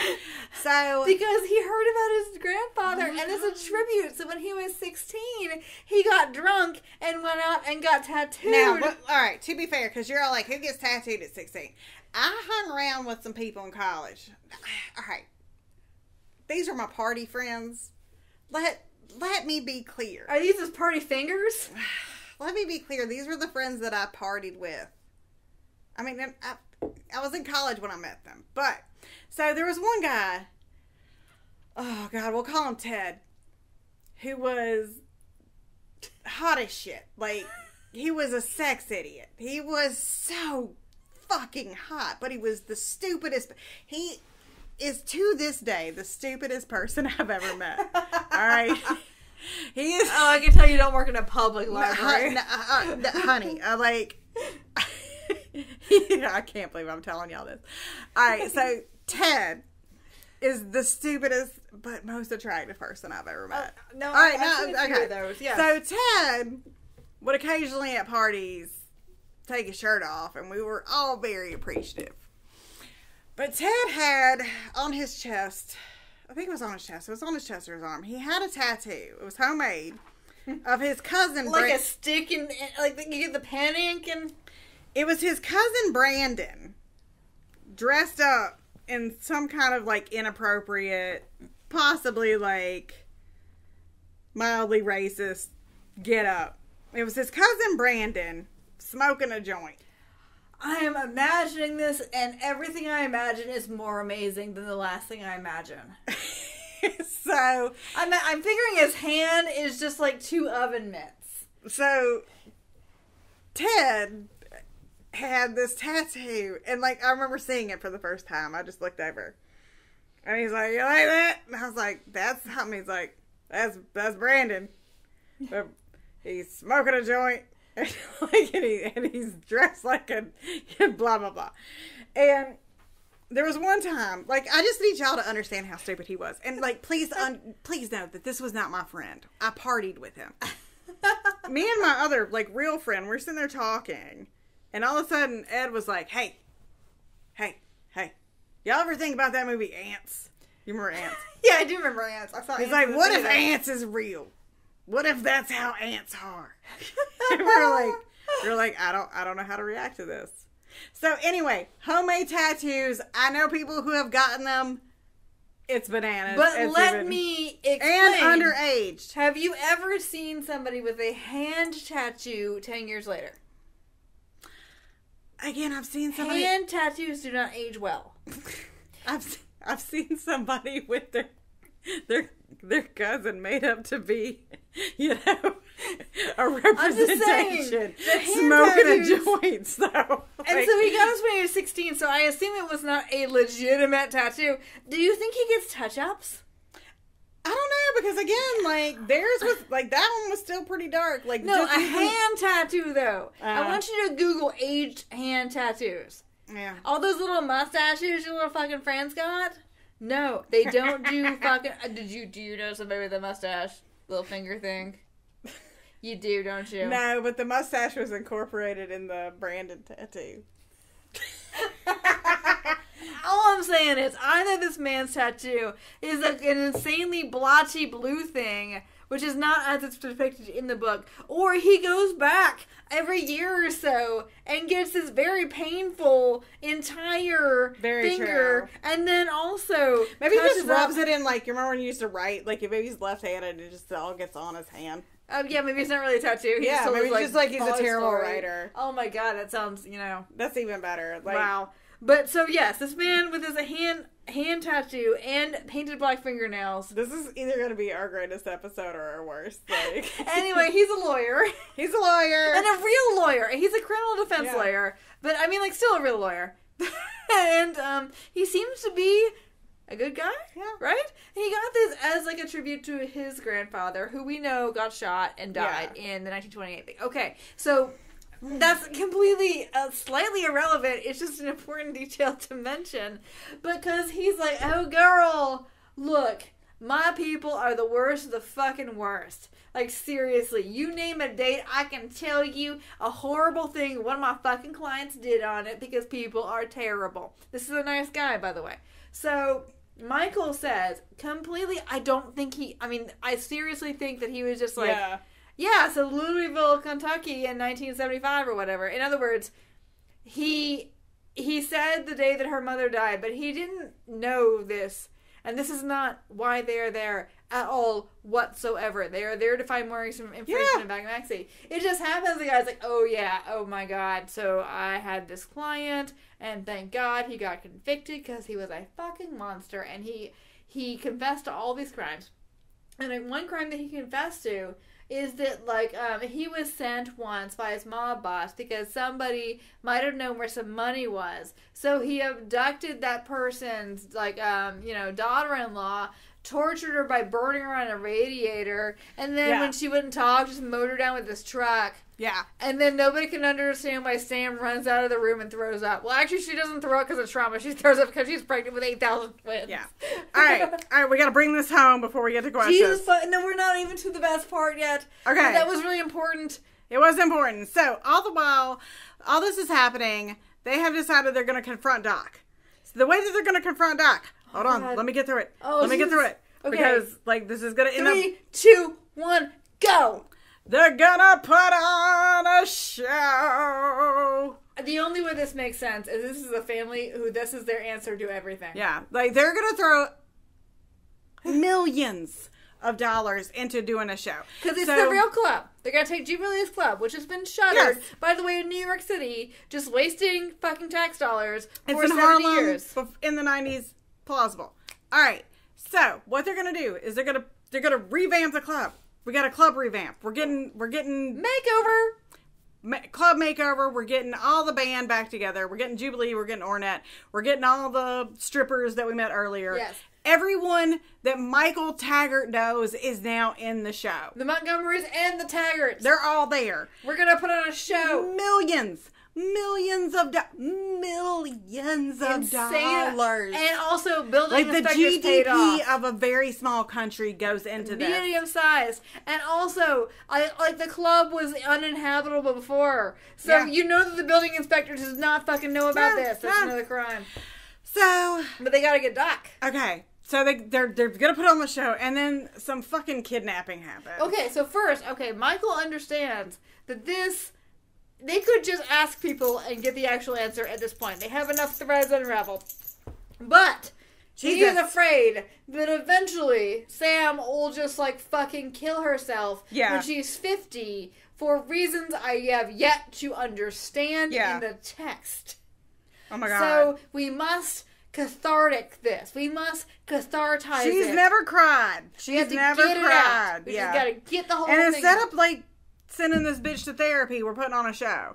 So, oh my god. The night of the show happens, and then we have a flashback in the book. No. We haven't kidnapped anybody yet. Oh, we have the kidnapping. Jesus. Remember, this man is in his 90s, but he's an incredibly dangerous gangster. There's an entire crime caper about paying off the gate guards, and they go over the wall, and there's dogs, and this and that. They get up the stairs, and it turns out, I knew you paid off the gate guards. It's very much like the Great Muppet Caper, but instead of the baseball diamond, they're taking an old mafia man. And who is fucking serious? He's not funny at all. He's a murder man. He's terrible. So they kidnap his ass. They have a special truck. There's a high-speed chase, but like they've got rich enough people to pay off the cops. They're like, because the cops are in it. Like the cops are completely on their trail. They're like, oh, we had a medical emergency. Yes. A 90-year-old man we kidnapped. Oh my god, I cannot. I know that you're thinking, the book cannot be. No, the book is. All of these things happen. All right, so. It's minor. It's not even a big deal. They drag the old ass man that they just broke me. They drag the old ass man that they just kidnapped. Yes. To Jubilee's, the club. Yes. Where everybody's in costume. We expect a goddamn show. Like I'm waiting for like this. Oh yeah, this is gonna be amazing. I am waiting for this 2019 Cats to happen. Yes. Like, that's what I am expecting. Every stripper Michael has ever met is in costume. They are ready to go out. I mean, and we are talking all the way down. There's a guy playing Michael Ransom. Sam. He's dancing. Sam got the underwear clean. And she got a bit of the blood out of the dress, I guess. And then we just flash back to what happened. But it's not the whole thing. No. It's just like, oh, this happened. Michael Ransom got shot. It's in a different font. Fuck you. Fuck the fuck out of you. So what happened was the baby was never... and we did know this, that it was not Doc's because Doc would not fuck her for, I guess, whatever messed up reasons of his. And it's really because, so that she doesn't have any, criminal blood in her or whatever. So...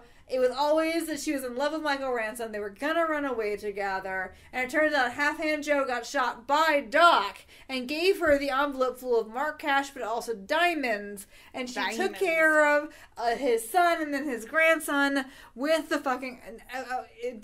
fuck it. It doesn't matter. It doesn't fucking matter. What does matter is, after this happens, shortly after, we don't know what the fuck happens to Doc. Doc, I think, just... No, he commits suicide. But you don't know what happened. How did this old man commit suicide? How did he do it? Was it hanging? No, I mean, you don't know what he does during the thing. You don't know what his feelings are. You know nothing about... What?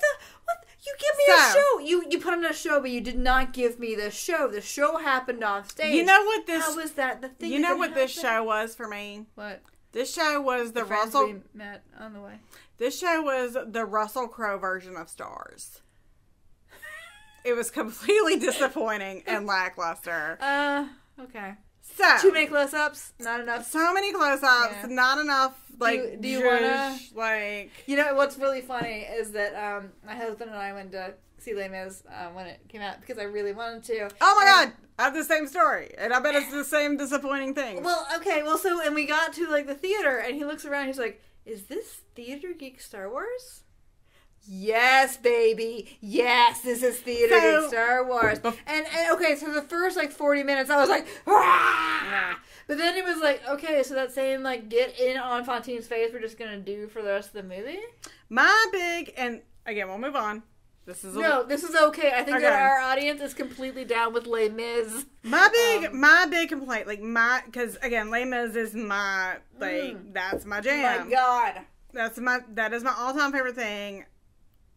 My husband got me tickets for after the disappointment that was, for me, the Les Mis movie. He got me, tickets for the show that was here in Columbia, and it was amazing, because we had amazing seats, and, Javert was looking at me, and I was like, yes! Aww. So, here was my critique of it. Go. Is that you've created this larger-than-life production, you're moving a ship.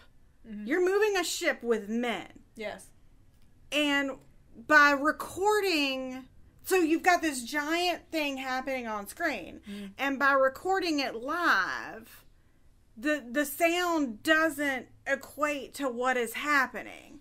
So that for me was the thing. I appreciate, if you want to do this live recording thing, something like Once, or there's other shows that are quieter that lend itself to that. If you want to do, because that was their whole thing, is we're recording it as we go. And I think there are shows that could lend it themselves, be really great that way. But you've got, again, men hauling fucking ships out of the sea, and it's looking down, and it's muted, and it's just I felt like the tone didn't match what was happening. Well, see, that's really interesting, because my issue with that movie was, I guess, in the opposite direction, because, I also was, completely there. I mean, should we do, I wish we had rehearsed, a confrontation scene. Valjean, at last, we see each other plain. But, so I'm watching this movie, and I'm so there for it, and you get to Fontine's death scene, and you are up in Hathaway's nostril, and it's amazing. I loved that, because I felt like that was the one moment. But they kept doing it. I felt like that was the one moment that it worked for it. The thing is, okay, so you're in a movie theater, and I mean, I don't know, maybe the intention was not for the movie theater, maybe it was at home, whatever, but when you do that, that close-up, you can't do that all the time. That's for, extreme emotion. Yeah. And it just felt like then, I was in everybody's nostrils. But I felt like because of the way that they recorded everything, it had to be this way. And again, a musical like Once, which is about, buskers and stuff like that, that would be awesome for, because it's very intimate. It's this very, but doing an Andrew Lloyd Webber jam, those are big. They're big things, and I just feel that the medium shot is unappreciated in filmmaking, because you need it, because you've got to let the tension go. Right. You cannot be up somebody's nose hair. It's all fucking movie. Was super that movie also, was Also, we all forget, it's a little bit like Bridge on the River Kwai. We all forget that half the fucking movie is Marius. It's not all Jean Valjean and Javert. Why is no one with, why, I was Eponine, girl, forget Marius, yes. In Rojas what is, anybody ever in Marius? Rojas is the best, so, alright. So the show. Oh my god! They put on a show that it's not Les Mis. It's nowhere near as good as Les Mis. We don't get to see the show. We just do this flashback. It's a blue balls show business. And somewhere, I would love to see dramatically Doc doing whatever he does to kill himself because of what he sees in the show, and how do they even. They get the secret dish is the thing. The actors who were playing the people, they know what really happened. Yeah. It's all this big reveal that never gets revealed. There's, no fruition to it. So, I guess we're supposed to think that Doc having killed Halfhand is a big deal? Who fucking cares? I feel and then what happens after is, shortly after Maxie dies. I feel like this... It's very denouement. It's very, low-key. But I feel this was the bigger point, because after Maxie dies, you have Sam going into grief mode again. And remember, Sam hasn't, really expressed grief since, her mother died. So they go home, And, like, Michael's basically shouting at her. And Michael's twin and, like, one of the 50 million cousins are downstairs. And they're like, hey, should we stop this? And, like, finally Sam breaks. And, like, that was much more important and moving. Yeah. Like, Sam actually, like, cries. And, like, she cries for hours. And, like, just cries about everything that's bad and sad in her life. And, like... And everybody's like, I mean, it is incredibly bad and sad that, like, this young woman, you know, had this awful thing happen to her in 1928, too. I mean, like, just, like, sometimes you just cry about how shitty the world is. Yeah, so... Yeah. Okay, so that happens, and then, like, basically the book... It's not over yet. Oh, my God. So, you find out that Maxie had used the money, obviously, to help Half Hand's, like, child. Obviously? Because, like, he's got, like, a lawyer grandson who's got, like, you know, ink marks on his hand.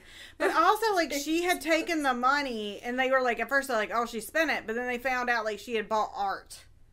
So they're, like, more millionaires. Yes. But, which like, doesn't matter, because they were already bazillionaires. And the point is, like, you know, Sam is pregnant with twins, and, you know... A litter. She's gonna have a litter. Is learn to be happy, and, you know... And again, we'll get into this, like, for the other hour and a half that is this insane book. Well, like, when we come back from break, because there's crazy great things about this book and, like, super crazy problematic things about it. We're going to talk about all of them, because guess what? You're going to spend so much of the rest of your life thinking about this book that, you know what? I bet some of you are going to fucking read it. Oh my God, it's the craziest thing. But, so... We have... Maybe? Hold on. No, we do. No, we can edit it. It's fine. Just go. Just go. Okay. Just go. Okay, so... This is our second installment of our super fun Kiss Your Mama with That Mouth segment. So, if you remember from last time, what we're trying to do is get some of the fun ladies that we know. Does it have to be a lady? Like, no, it doesn't have to be a lady. It should be somebody older who it would be funny for them to say a bad word. Yeah. So, this segment we have, because if you know anything about the Jude Devereaux series, you have the Taggarts from Colorado, and you have the Montgomerys from Maine. So, my sister-in-law, the lovely April. No, I'm sure she's very lovely. I've not met her. April, her mother is named Sally, Miss Sally. And Miss Sally is from Sullivan, Maine. And she has lived in Maine for 70 years. Some fun facts about Miss Sally. Miss Sally is an artist. So she does awesome, like, wine glass paintings and super fun things like that. She's a breast cancer survivor. She's the most fun. And so she is going to be reading from this book. So enjoy, Miss Sally. I'm so looking forward to hearing Miss Sally read. I mean, it's the best. Poor Sally has to deal with me somewhat drunk every Thanksgiving being like, oh my God, the way you talk is the most fun. You know, I'll talk now because I already talked. I've always thought that the Maine accent is actually more like the Southern accent. It is. It's like a little, like, yeah, it's like a cross section. Because I did my you know, that thing where you say a traditionally Rick Schooner and you're like, yeah, that thing you did, that sounds fascinating, Sarah. But the captain was so fucking Maine, and his accent was completely unlike mine, especially when he talked about how today was going to be a bombana, which meant it was going to be 85 degrees. Also, random Sally fact, her favorite dog is a St. Bernard. Oh. And she's probably seen more moose than we can imagine. Oh, so, well, I've never seen a moose. I've been to Alaska, never seen a moose. Enjoy Miss Sally. Enjoy Miss Sally. And these cousins lived in Maine?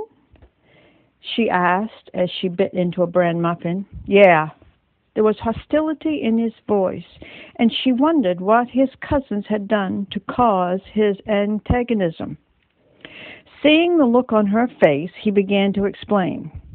It's a tradition in my family that the Montgomery kids spend half the summer in Colorado and the Taggarts half in Maine.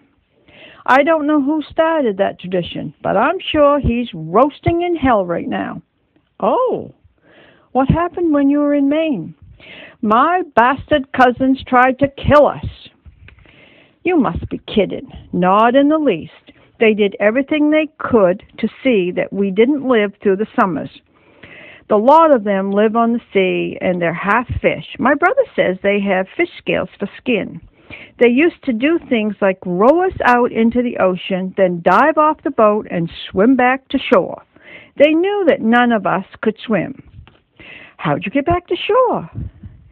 Michael smiled in a smirking way. Rowed. We couldn't swim, but all of us had a bit of muscle. Samantha smiled at the way he flexed his biceps when he said this. And what happened when they came to Colorado? Well, we were a bit muffed at the way they treated us when we were in Maine. Understandable. And two, you have to understand the Montgomerys. They are the most annoying bunch in the world. They were always thanking my mother. They never forgot to use their napkins at the table, and they folded their clothes. That bad, huh? Sam said, hiding her smile in her cup, but Mike didn't seem to hear the sarcasm in her voice. We all felt we were justified in what we did. We put them on the wildest horses we could find. We used to take them into the woods of the Rocky Mountains and leave them alone at night with no food or water, without any covering. Wasn't that dangerous? Hell no, not to a Montgomery. As far as we could tell, they're not killable.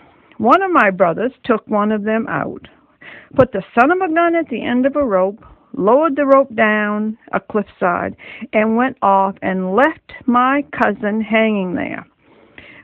Mike smiled in memory. It was 200 feet down. I hope y'all enjoyed that bananas retelling of. I feel like with Sally reading it, it becomes, what if Jude Devereaux was actually Stephen King? Because that is the most Stephen King voice, and y'all, she's the best. She is just the nicest, sweetest lady, and I love her. And thank you, Sally, for doing this. Thank you, Sally. All right, so we are on questions. Question time. Oh boy. So, God, y'all, I know. Okay. I have this book is so complicated. It's not even that long. I know, it's not even long, but there's it's a lot of 350 pages or something. There's a lot of shit happening. Oh my God. All right, so question number 1: big dick energy or big dick energy? I'm more torn than you are. Yeah, he's supposed to be fantasy, so I get it. Yeah. He lies to her though, and lying to me is the thing. That's that's the thing. That's the deal breaker. I feel like I guess again, I feel him as very much a daddy character. So that's supposed to be the appeal for sure. I understand exactly what you're talking about, because he is a fucking liar, and I feel like if we were dealing with, it's even called Sweet Liar. But I feel like if this was a book that was put in a rational situation, I'd have a lot more problems with it. That's true. It's clearly, out of every single man that has been around her. Oh, well, he's an improvement. No, I was but he's the only one who's at least given her some sort of agency. So lying, I would rather you punch me in the face than lie to me. I get it, but he is such a little he's such the Jude Devereaux fantasy, and he's a power lifter. We said we were going to come back to it. He's a power lifter. You get the feeling that he's just supposed to be blunt force dick trauma with this guy to your face and other parts. Yeah. So I mean, okay, yeah, he was hot and written as hot. Okay, so and this is hard to compare, and I keep going back to what we were talking about with our girls at Womance, talking about how modern romances are just weirdly not confident in the same way that these old-fashioned romances are, which will just smash you to fucking shit with their dicks. Right. Because, okay, so I read Prepub for work, because that's my actual job is to read this shit now, I read the Bromance Book Club, which came out, I think, either last month or earlier this month. Is that the... I feel that one's... Well, I fucking hated it. Even though, I finished it because, it was well written. But I hated it because I felt so fucking pandered to. Yeah. If I didn't know that the author was a woman, I would have suspected it was a man pretending to be a woman. Right. There's a point at which he takes her to the craft store to buy washi tape. Because women like washi tape. I don't like to be fucking pandered to. Okay, the things I like about... But no, what I'm saying is I like this better because it's more confident. It's got more of a, I'm just going to fucking go for it. I'm going to go 100%. I feel like what happens with the Jude Devereaux dude with my dick. Is that they're just hot dudes that really are just dudes. Like, for me, what she writes... They're a little dim. Well, it's... They're a little dim. Yeah, but I feel like they're placeholders because I don't think... And I felt like this with our last book with Wishes. Mm-hmm. Like, Michael Taggart is no one really that interesting. Like, we don't really know enough about him. All he is to be there to enable her to be a more fully actualized person. And I felt like that was the case with the dude in Wishes. So, like, he's fine. He's never going to be in my, like, top whatever. But, like, I'm banging the shit out of him just because he's just, like, I feel like he's, like, on a computer program. Like, it's not about him, it's about her. Yeah. And so I think that's what's really interesting about her thing.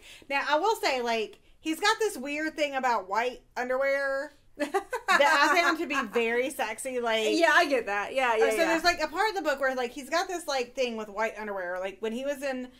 There's a weird bleach accident? Well, no, it wasn't. Like, when he was in high school, he took... His sister brought all of her, like her gaggle of hot college friends home. And they were probably not cousins. And he took all of their their clothes and put it in the, like, washer and put it on hot with, like, white, like, with bleach. And so everything was, like, tight and white. That was hot, and the sex was hot. The sex that they had was We'll get hot. to that later, because I have things about the sex. Yeah. No, the thing is, he is supposed to be, I think what Jude Devereaux's thought is... She never writes, like, a fully actualized dude. No. She writes fully actualized women... And I can appreciate that. No, her women are always, like, legit real women. Yeah. I think that her men is her plan is to write the man that you don't feel like you can say you want. Yeah. Which is how you end up with what you were talking about, daddies. Yeah. And so this guy is trying to protect her, lying to her. And to me, that is fucking abhorrent. Yeah. But to many women... And I guess it didn't bother me in this book so much because, like, we've talked about before, like, everything in this book is dialed up to, like, fucking 11. Yes. Like, everybody's a mega Somebody millionaire. strangles her and it barely matters. Yeah. Yes. So I was just like, whatever. Yeah, but I mean, I think that is part of what she's trying to do, is she's trying to give you what you won't admit that you want, she thinks. But it's giving this very weirdly individualized, just like with Wishes, where she's, like, revealing that she's got some serious fucking issues with body. Yeah. Because she's telling you that a 163-pound woman is so obese, fat that people would, like, stop in the street and be like, and damn, point and stare. God, like, did you see that? Isn't that the wildest thing that, like, you still remember that number? 163. Yes, I absolutely still remember. And there was a really interesting, I think it was, like, Sarah McLean on Twitter was talking about a book that she had read where somebody had given a number and she was like, nope. She's like, stop fucking doing this. And I was like, and I shared this story. I was like, I read this when I was, like, in 7th grade and I still remember 163 pounds being the point of being grotesque. And we are talking about, like, stare at in the street fat. Yes. So it's wild to me. Like, yes, she's on one hand so amazing and then, like, really but, you wonder if, okay, so maybe that has to be the two sides of the same coin. Yeah. And that if what she's trying to do, and what people find very compelling about her, is that she's giving you what you won't admit you want, also means that you're getting that psychological baggage where you're like, oh shit, girl, I don't know, put that back in the bag. Well, she was one of the few that I had ever read where, like, somebody wasn't, let's say, described as being a size 2, and, like, you shouldn't have to settle for that. But what I'm saying, like, but what I'm saying is in the, like, 90s, like, now you have all kinds of amazing, which is awesome, body positivity things, but, like, the cover had a pie on it. Wait, but what I'm, in the 90s, it's hard to find books about normal looking people, so. All right. It's an interesting thing, and I would like to hear your thoughts on it, because I do think that what she's getting at here is some deeper psychological business, and that's why people like her. However, I do think it comes with this, like, it comes with some stuff. And so I want to know what y'all think about it. I think, and I mean, Tweet her at us. I feel like this gets into, like, what you're talking about, like, with our question, too. Would you talk shit with or about the heroine? So, here's the thing about this for me. And, I don't mean to, like, over-talk anybody, but, like, this kind of... Oh, you don't? Too late. It's only been a year and some. Oh, whatever. You're the queen of over-talking. Like, I know. This is where we, like, just devolve it. We're like, this is it. But everybody says that you should separate your podcast into, like, 2 audio files, and then you should stop it when you overtalk. Oh, okay. Oh, God. No, that's what we do. Next. So, I think what's interesting... Sam... it just bothered the shit out of me at the beginning of the book. I was like, oh God, all right, we get it. Just be excited that you get to live in New York in this amazing place. It's just like so prickly all the time. Because the other thing that I found that we didn't really even touch on in the book is, like, she is kind of the queen, aside from, like, the first makeout where... Can we say the word frigid? That's a very loaded word. But, like, she's mixed messages. Like, yeah. She is throwing some hot shit at him, and then when he reacts to it, she treats him like a criminal. And his reaction is completely on the mark when he's like, oh shit. Was she abused? Yeah. Was she sexually assaulted? I mean, and it completely reads 1,000% accurate. Like, and so, like, and when when the very first moment she meets the stripper, she's like, and then, like, she finally, like, lightens up, and, like, I feel like she really does draw a lot of comparisons to me, like, with our character, like, with the girl character from the Hood book, where she's got a lot of trauma going on. But, like, what's nice to see in this is, like, I still hate that bitch from the Hood. Like, she doesn't deserve Matthew Cuttery. No, she doesn't. But, like, Sam, like, sort of softens and loosens up, and, like, she's still not my all-time favorite, but, like, I feel like she's a really good example of, like, someone who's prickly, that, like... She felt like very much a real person. Yeah. All of Jude Devereux's people actually, like, they're women. Not the men. The men are, like, fake people. But the women really feel like real people. There's this really funny moment. And, like, and Jude Devereux, like, if she just would be straight up funny, she's so funny. So there's a part where her and Michael have already, like, fucked it out. And finally, they're going to the nursing home that Maxie's in. And there's a part where she's like, hey, Michael, can we stop at the bookstore? I want to get some books for my grandmother. And because it's a very sterile nursing home. Well, he's like, okay. So they get there, and, like, again, Michael's rich as shit. And she's like, well, what can I buy? And he does this thing, and, like, and this is how Jude describes it. Like, Michael does this condescending thing where he's like, well, whatever you can get in 20 minutes. And, like, her description of it, Jude is like, It is really, like, I want to know more about Jude Devereux, because she's like, the biggest mistake that happens in marriage is the day after you get married, the wife makes breakfast and does all this stuff and, like, creates this, like, thing that the husband expects. So I wonder if Jude's okay, because she also been in the kitchen, which is like a thing, like, right? So what? Like Martina McBride. Is she okay?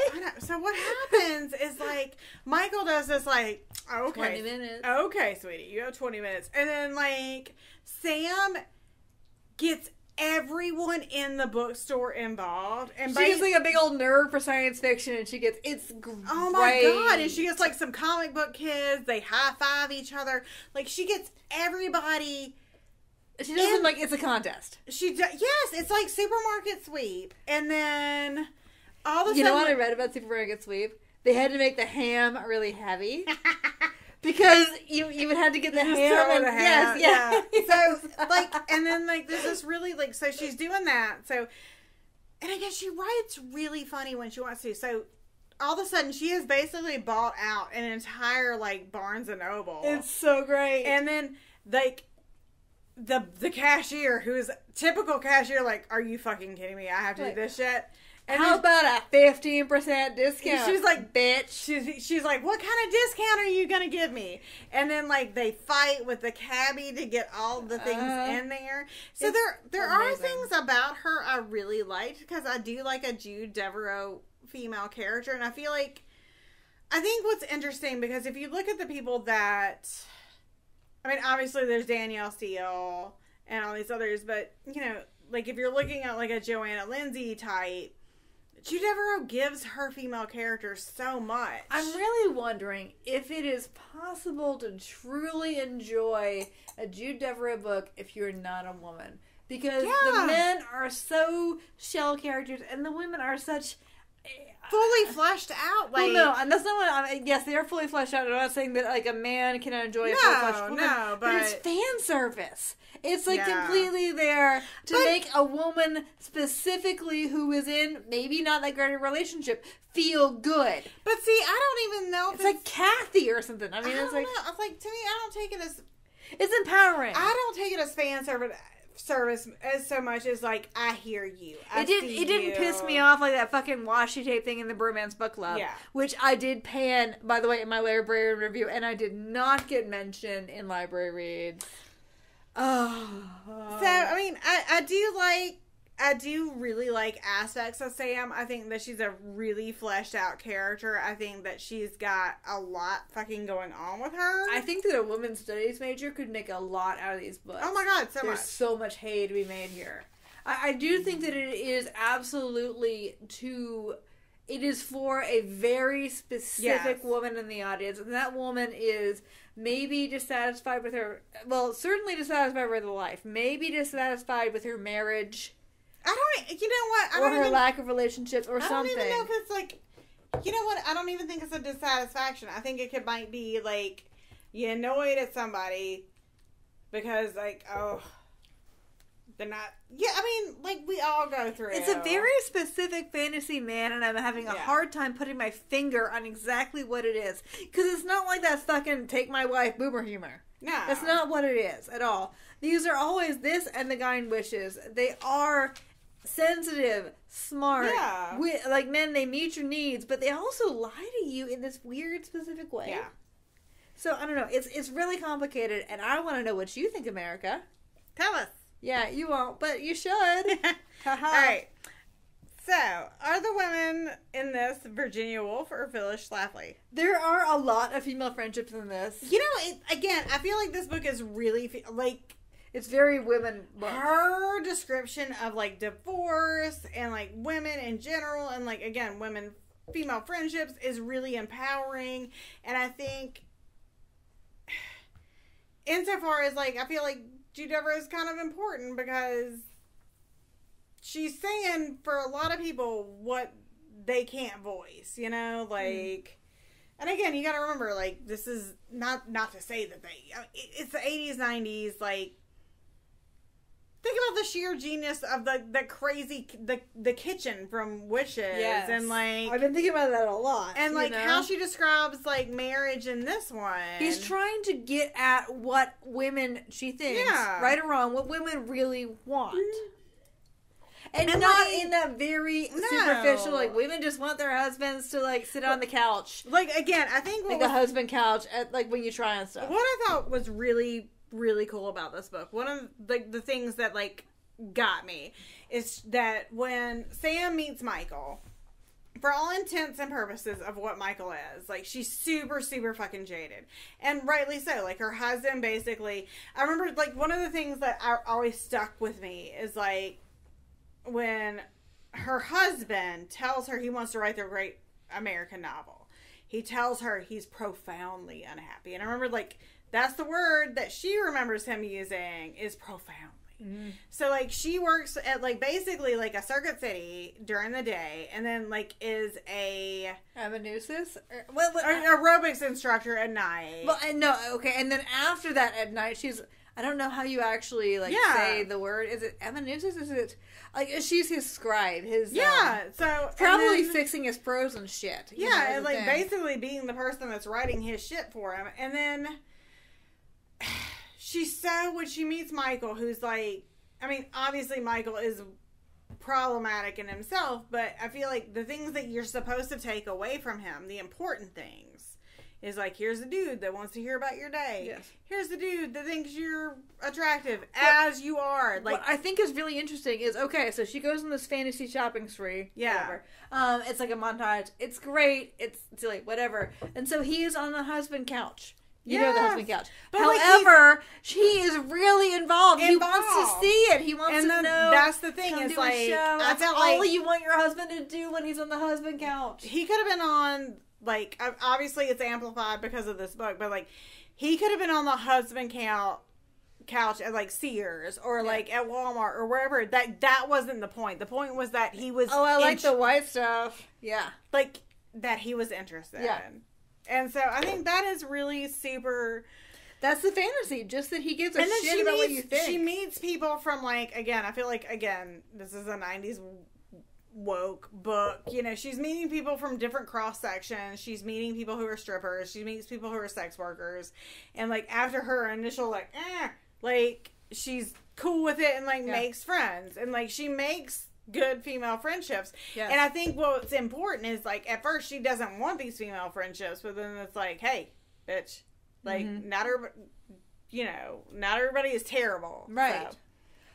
So I have a question. This is not in the questions. Okay. You said, when we were talking about first reading this book, that, of course, you had got it. You got it. And then you're like, I read this book so much that I can just kind of, like... Was this book fucking crazy to you or not? I think it was very... As a grown-up. Were you able to distance yourself enough? Or when I was like... I think it was... You know what? I think it's always had, like... There's certain romance novels that you're like, oh, I'm just going to revisit it because it's fun for me. Because it, like, holds a thing for me. And, like, this is one of those for me. Like, yes, obviously it is insane. But you went read it this time. Were you able to see that? Well, here's the thing. Like, this time I was... Usually what I would do is, like, compartmentalize the weird maxi stuff and just be like, whatever, I don't care about this. But, like, reading it now is, like, I have to take all of that into consideration. You know... Okay, so there's, like, certain books that I'm like, will reread the fuck out of. So this is one of those. There's also like the entire like Julia Quinn Bridgerton series. There's the Lisa Kleypas, like Kleypas, however you say her name, like the Wallflower series. Like those are books that I will read the shit out of, you know? And I'm like, yeah. But, I mean, like, when you were trying to read it with a critical eye. Oh, yeah, I mean, like... Was it like, what the fuck? Or was it like, oh, yeah. You know what? Like, I feel like... There. No, I feel like I was like, hey, I read this when I was, like, 16. And, yeah, obviously there are things that I'm like, about. But more so than not, I'm like... Oh, no. This is about a grown-ass woman that is divorced. No, I would not be embarrassed. That is, like, rediscovering herself and, like, actually discovering herself. So, like... Yeah, like... Yeah, no, I'm down with it. I'm totally cool with, like... I'll be like, read this shit. Like... Oh, wait till we get to Sarah's birthday stuff. It's gonna be some business happening there. So, yeah. So, okay, when it comes to consent, is this book more Robin Thicke or Marvin Gaye? Alright, so you have an issue... Like, to me... Yeah, I do. We have different interpretations of that first scene. No, I'm sorry. I don't care who you are. You cannot not say your name and just put your tongue in somebody's mouth. But here's the thing. Like, I feel like she... No! You don't get to say that my opinion doesn't account. Like, no, but I'm saying that she was like, never invited. No, she was not a person. She was into it. Like, what happens is once it started, he catches her.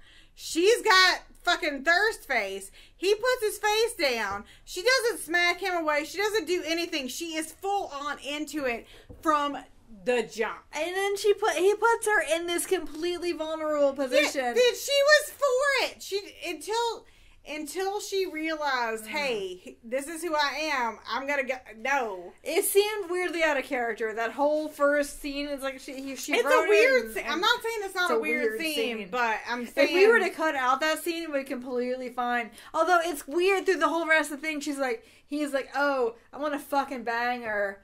She won't let me talk about anything except for she'll let me kiss her all the time. He doesn't say it like that. No. But what he's saying is like she'll let me kiss her, as in like he will kiss. And when he says kiss, I mean we're talking like make out.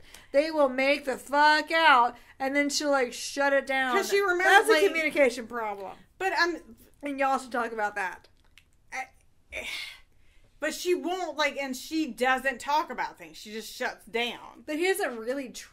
It's weird. It's weird, okay? We have he respects her boundaries after that first time. Again. First time, I do not like it. I don't. And that's fine. To me, that first time was like her being like...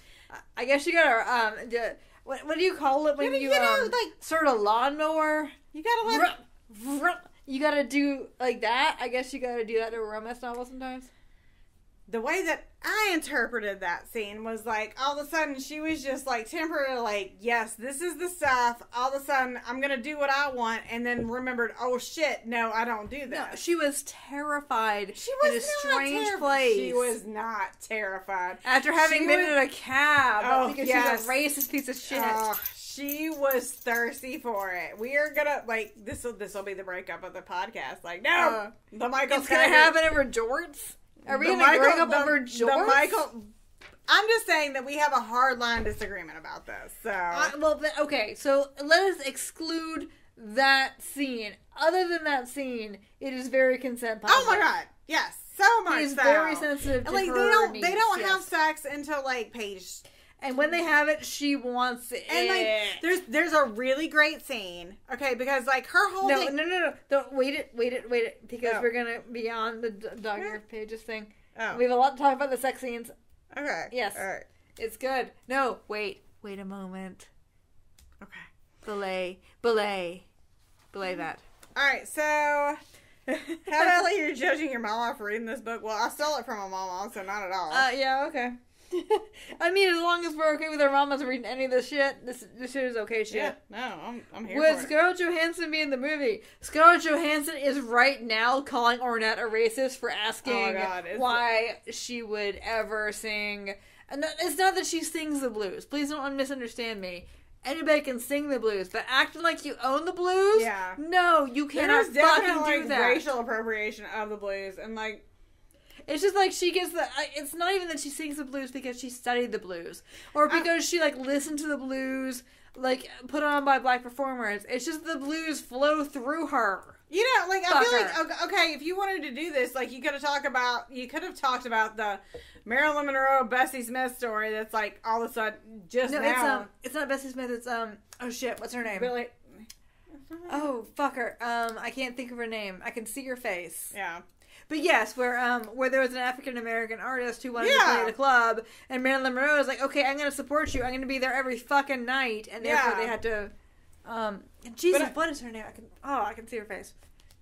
But anyway, so I think it's just we clearly don't edit this.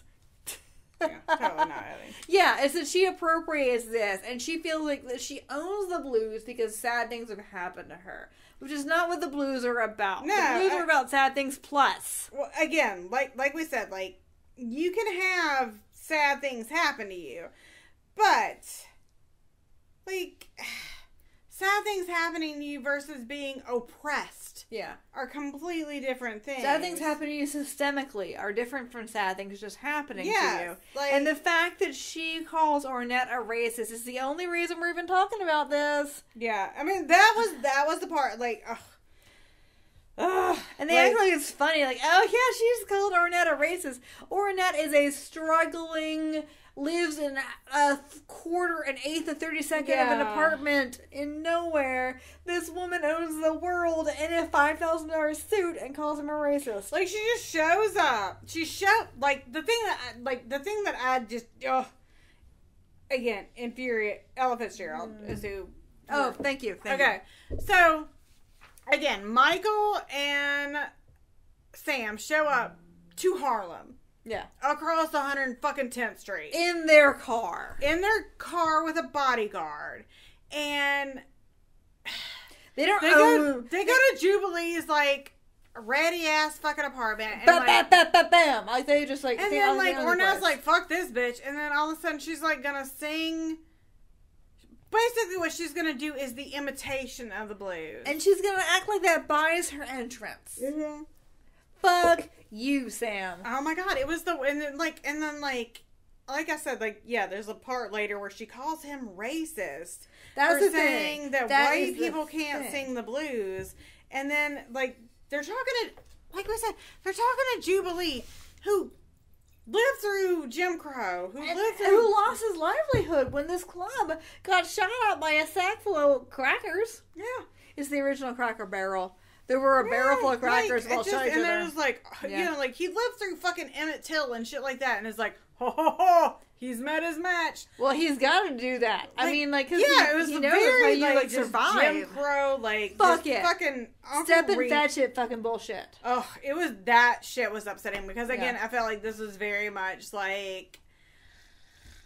It was so out of place, which means. This was some. People didn't notice it back then. Jude Devereaux was woke, you know. You can say, the thing is, if you're going to put it in at all, you say the word racist, you're going to throw it in there, but you think you know some shit. Yeah.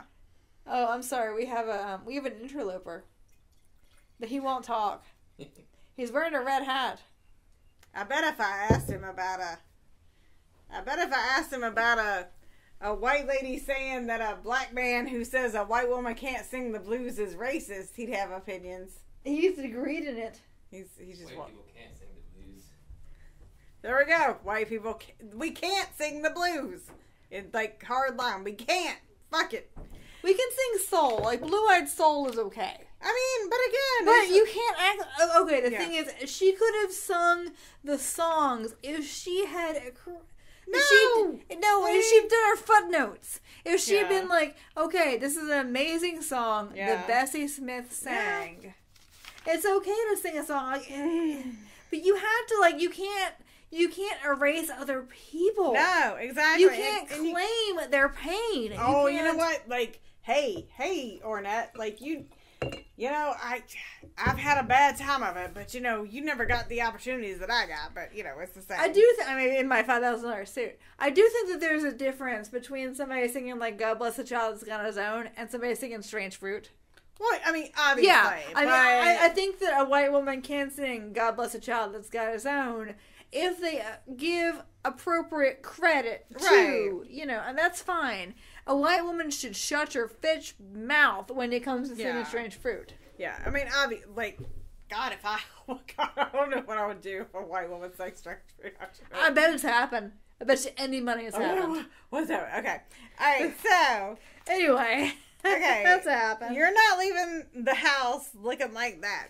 So many outfits. Oh my God, so many outfits. So we've got granny panties that are legitimately bloodstained granny panties. We have the insane outfits from her shopping spree. It also has like crazy like hoe garments from when she like sneaks up on the like crappy bar business. She uses like Michael's cousin like for like a spandex like red outfit. It's weird. Like there's a lot of clothes stuff in this. Some of it is weird and uncomfortable. You know, one of the things that really like that stuck with me weirdly, and like I feel like it's super like topical. A bloodstained dress. Did that sing with you? But like after they do the whole big shopping spree, they're in the cosmetics department and they buy a bottle of Trezor. Mm-hmm. Like by Lancome, and I was like, really, this like $65 bottle of like Lancome perfume is like what we're gonna talk about? But like, I was like, hell shit, like fucking hey, we could have Maybe they got the eau de parfum. Yeah, they got like the thing that got like the little bottle. It made me feel like it was so Danielle Steely, like with the outfits, like because there were so many outfits. There was always suits. It was never dresses and skirts, but it was suits. Nobody is ever just like in jeans. So when I was not that much older than this, so maybe 15, maybe 3 years after this, my dad bought for my mother, and when he bought things for my mother, after a certain point, he bought a lesser version for me usually, and it's a little weird. Okay, so he got us Chanel No. 5. Yeah. And he got us not eau de parfum, which is you can't be in a room with somebody. But I guess I'll just swallow it. You got the black thing. You got the black column, right? Yes, and you I have spritz, the black column, and then you leap like a gazelle 5 minutes later through it. Because otherwise, people will just sneeze. I mean, it is a heavy scent. Oh, it's an extremely heavy scent, but it was a big deal to me and my mom. Oh, I can imagine, like, being a teenager getting your Chanel No. 5. Like, I have mine. I still have it. It's, like, probably, like, sour by this point, but, like... I don't think it goes bad, because I think that they, at some point, changed some of those recipes so they don't have, like, the butt grease of the civet. And so, I may, and you may still have the butt grease of the civet. Yeah. And it's funny to think about, like, what you use as, like... What your scents were, you know, like... What does rich even smell like, right? Oh, my God. Because, you know, rich people don't actually, like, sprint like a gazelle through Chanel No. 5. Yeah. But my dad, like, that was, like, a thing that he gave us. And it was so sweet. Huge. It was huge. I get it. Yeah. All right. You get it. Would your 12-year-old self dog-eared anything? Let's talk about the fucking in this fucking book. It's really good. It is good. Okay, so you find out that, like, in the book, the whole time, there's, like, this intimation, and, like, not even intimation, but, like, everybody's like, hey, has Sam been sexually abused? Because it would completely make sense based on her reactions to other people. So, and stereotypically. And what I think is greatly written about her is that you can see her kind of unwinding. And so, like, she'll be super into Michael, and she's like, get away from me. Mm-hmm. So... She does this, like, big seduction scene where she's gonna seduce him, and she's eating salsa, and it's stupid, but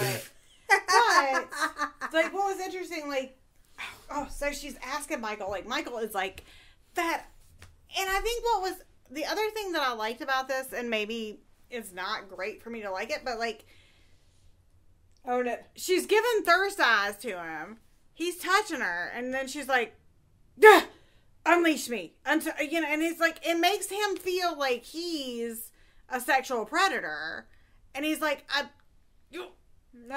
he's a good guy. He does not want to. Stop making me feel like he's like basically like, please stop making me feel like I'm a rapist. Yeah, because you're giving me these signs, and then I'm doing things, and then you're just like, don't fucking touch me. I hate you. I freeze up. So she goes to this club, and. This is her mechanism. Yeah, she's like in a slutty red dress. And like, it makes sense to me. Like, I get this. I completely get this. She's putting the moves on Michael. She's asking him about his powerlifting. I actually get this more than I get by far when she puts on her grandma's underpants. And like the powerlifting, like she's talking about like his like shirt and how she's just like taking this, and he's like telling her stuff, and he's like, I don't understand what you want from me. And like, she tries to put the moves on him again, and then she freezes up, you know, and they're in the cab, and, like, they finally have fucking hot sex. This is a whole, actually, like, real people fucking up all the time. Like, the first time doing it wasn't that good. Like, he's like, hey, babe, I got too excited. Next time's for you. And she's like, what do you mean? And so, like... It's real, like, it's like real people. Yeah. And then, like, so...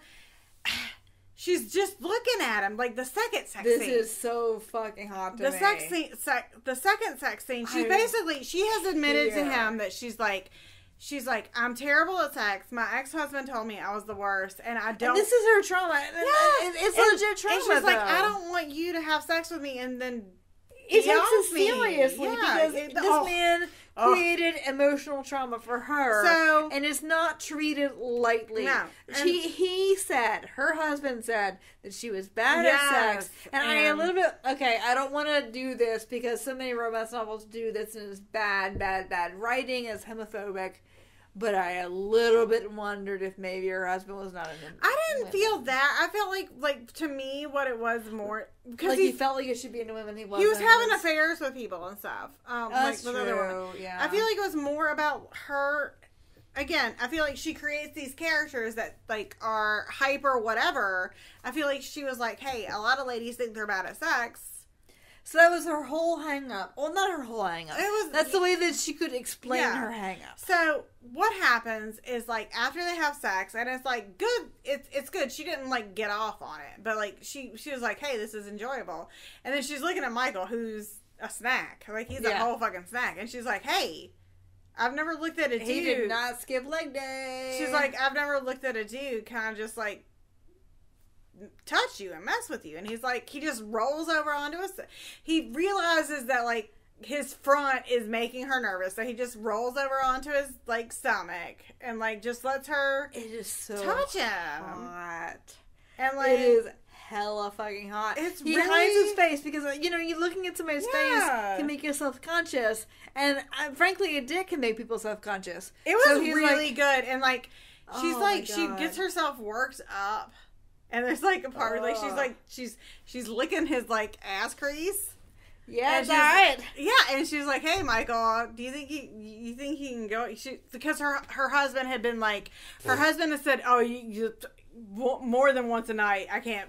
You're a fucking bitch." Like, yeah. And so she tells Michael, she's like, like timidly, she's like, "Do you think you'd be game again?" And like he basically just like rams into her, and it's a really funny line because he's like, he's all scared he hurts her, and she's like, "Golly, Michael, I think you can." Golly, so it's like really golly. Oh God, it's so the sex it's really sex good. positive, and like I love that like. He again, it's this Jude Devereaux man that knows like what somebody wants. Like he's just there for her to like be more open with her own shit, you know? Yeah, he's entirely about her business, and it is amazing. And his like white thing was super sexy because like she bought a white nightgown out of spite. Yeah, and he saw her and he's like, "Gah!" It's out of spite / not spite. Like you know, like again, he's very he did some things. Okay, yeah, it was all right, but there was something completely unsexy that he did, and it was only because of the time period. But I will never forget that it was supposed to be sexy. That he's like at the same moment he shoved down her pantyhose and his pants. And I'm like, God, the pantyhose. So she's hobbled like a pony? I don't know. Fucking pantyhose. Pantyhose. And it reminded me of the Hood, in which God. she had the side zip pants, and the pantyhose was the pants. Yeah. It's the worst. Yeah, like, fuck whoever. And the thing is, she actually puts on garter belt during this as a thing, but he doesn't realize, like, maybe pantyhose are terrible. But he doesn't like it because it's not her. And I do think, like... It's definitely wish fulfillment, because you want to be somebody else, you want to be amazing, but you also wanted to be like, no, I want her, my thing. I mean, you know, we're coming up to our last question, but I do think what is interesting about this book, and what's kind of... Jude Devereaux, if she just, like, ever, like, let it go and just wrote a straight comedy, would be amazing. Because she's funny as hell. Like, she's really... Give me a book about the kitchen, still. Oh, my God, she's really, really fucking funny. And I think, like I said, she writes really cool, like, what I kind of consider feminist, like, things. Keenly observed women. Yeah, keenly observed feminist things. And then, like, again, it's a bunch of shit. And the other one is just like, hey, here it is. Why lie to her? That's the thing. That, like, why would you lie to her? I don't... I mean, like, your quote-unquote daddy, if your daddy lies to you, it's okay if you're 4, but you're not 4 anymore. I feel like what could have been, I don't know if it... I don't know. Like, I don't know if... I think that if you're going to do it that way, because again, the book's called Sweet Liar, but I think the interesting thing about it, it could have been with her, like, severe, like, because Jude gets into it, like, there's a lawyer at the beginning that's like, hey, this girl's hot, but she's obviously been through... Why was that there? Sexual, like, there's a lot of, like, Sam's been through sexual trauma when she hasn't. I mean, there was a lawyer who had been her dad's lawyer, and so it was remembering when she was like a kid, like a teenager, as a gymnast, and like how he had wanted to fuck her and then push that on down. Yeah, like, why is this necessary? I don't know. That's what I'm saying. Like, I feel like if it had been like the liar portion had been like, I have to introduce you to things in degree because like you've got such severe like I don't think that's what it is, but I feel like I feel like what happened is Jude Devereaux was like, I'm going to write a Danielle Steele novel. Yeah. And But then I'm going to lose control of it. We're going to have a show. the fucking show. The show. The show that came to nothing. Oh, The show that came Why to did nothing. you not tell me what happened in the show? This is like the Disney Imagineers put a year into this shit, and then we did not see the fucking show. Oh my god. Oh my god, it's the worst. Okay. Alright, so what pairs nicely with a dumpster fire? You know what pairs nicely in the 90s with a dumpster fire? What? Or the early 80s, considering that I was 21 in 2001. Behringer White Zinfandel. I feel like this is very much a Behringer, like, joint. Like, It's some pink ass shit. it is super pink and super fun. And we're gonna get sick off of it. But And you can tell the kind of restaurant you're in based on what they are charging for a Behringer White. And the funny thing is, I don't know what a Behringer White Zinfandel costs now because I would not drink one on a fucking bet. But I know that back in the day, a Behringer White Zinfandel cost you $11. you know what this dumpster fire actually pairs with? Is at Kelly and Shannon's house. We would always sneak really shitty champagne and have I almost mimosas. got champagne. I almost did because this of what is a bad happened in the- mimosa. So thank you to Miss Grace for letting me steal this book.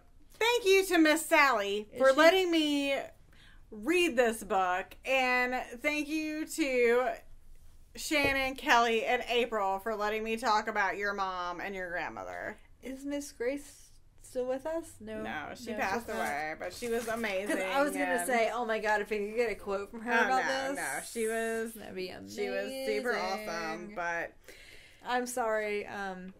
yeah, but they were a super fun family, and I had the best time stealing their grandma's book. Oh well, that won't be the last one we do that too. So, Jude Devereaux. We will not do another Jude Devereaux. I think there is so much to be plumbed here. Yeah. There is so much, like, oh my god, my gender studies body is ready. You're ready. Yeah, I have like a gender studies. Can you say you have a gender studies dick? I mean, Is that a thing I don't know. you can have? For maybe a thing? maybe a strap on. Yeah, okay. My gender studies strap on is Is ready. completely ready. For more Jude Devereaux, there is so much material here. It is fascinating. We would love to hear your opinion on this business. We are at Bodice Tipplers on Twitter. Yes. Bodice Tipplers on we are Instagram. at B Tipplers on Twitter. B Tipplers. Yeah, B Tipplers on Twitter. Bodice Tipplers on Instagram. You can go to bodicetipplers.com. Bodicetipplers.com. Or you can always reach us at bodicetipplers@gmail.com. Yeah. And don't forget to check out our Patreon and go to Frolic Media. Find out other podcasts.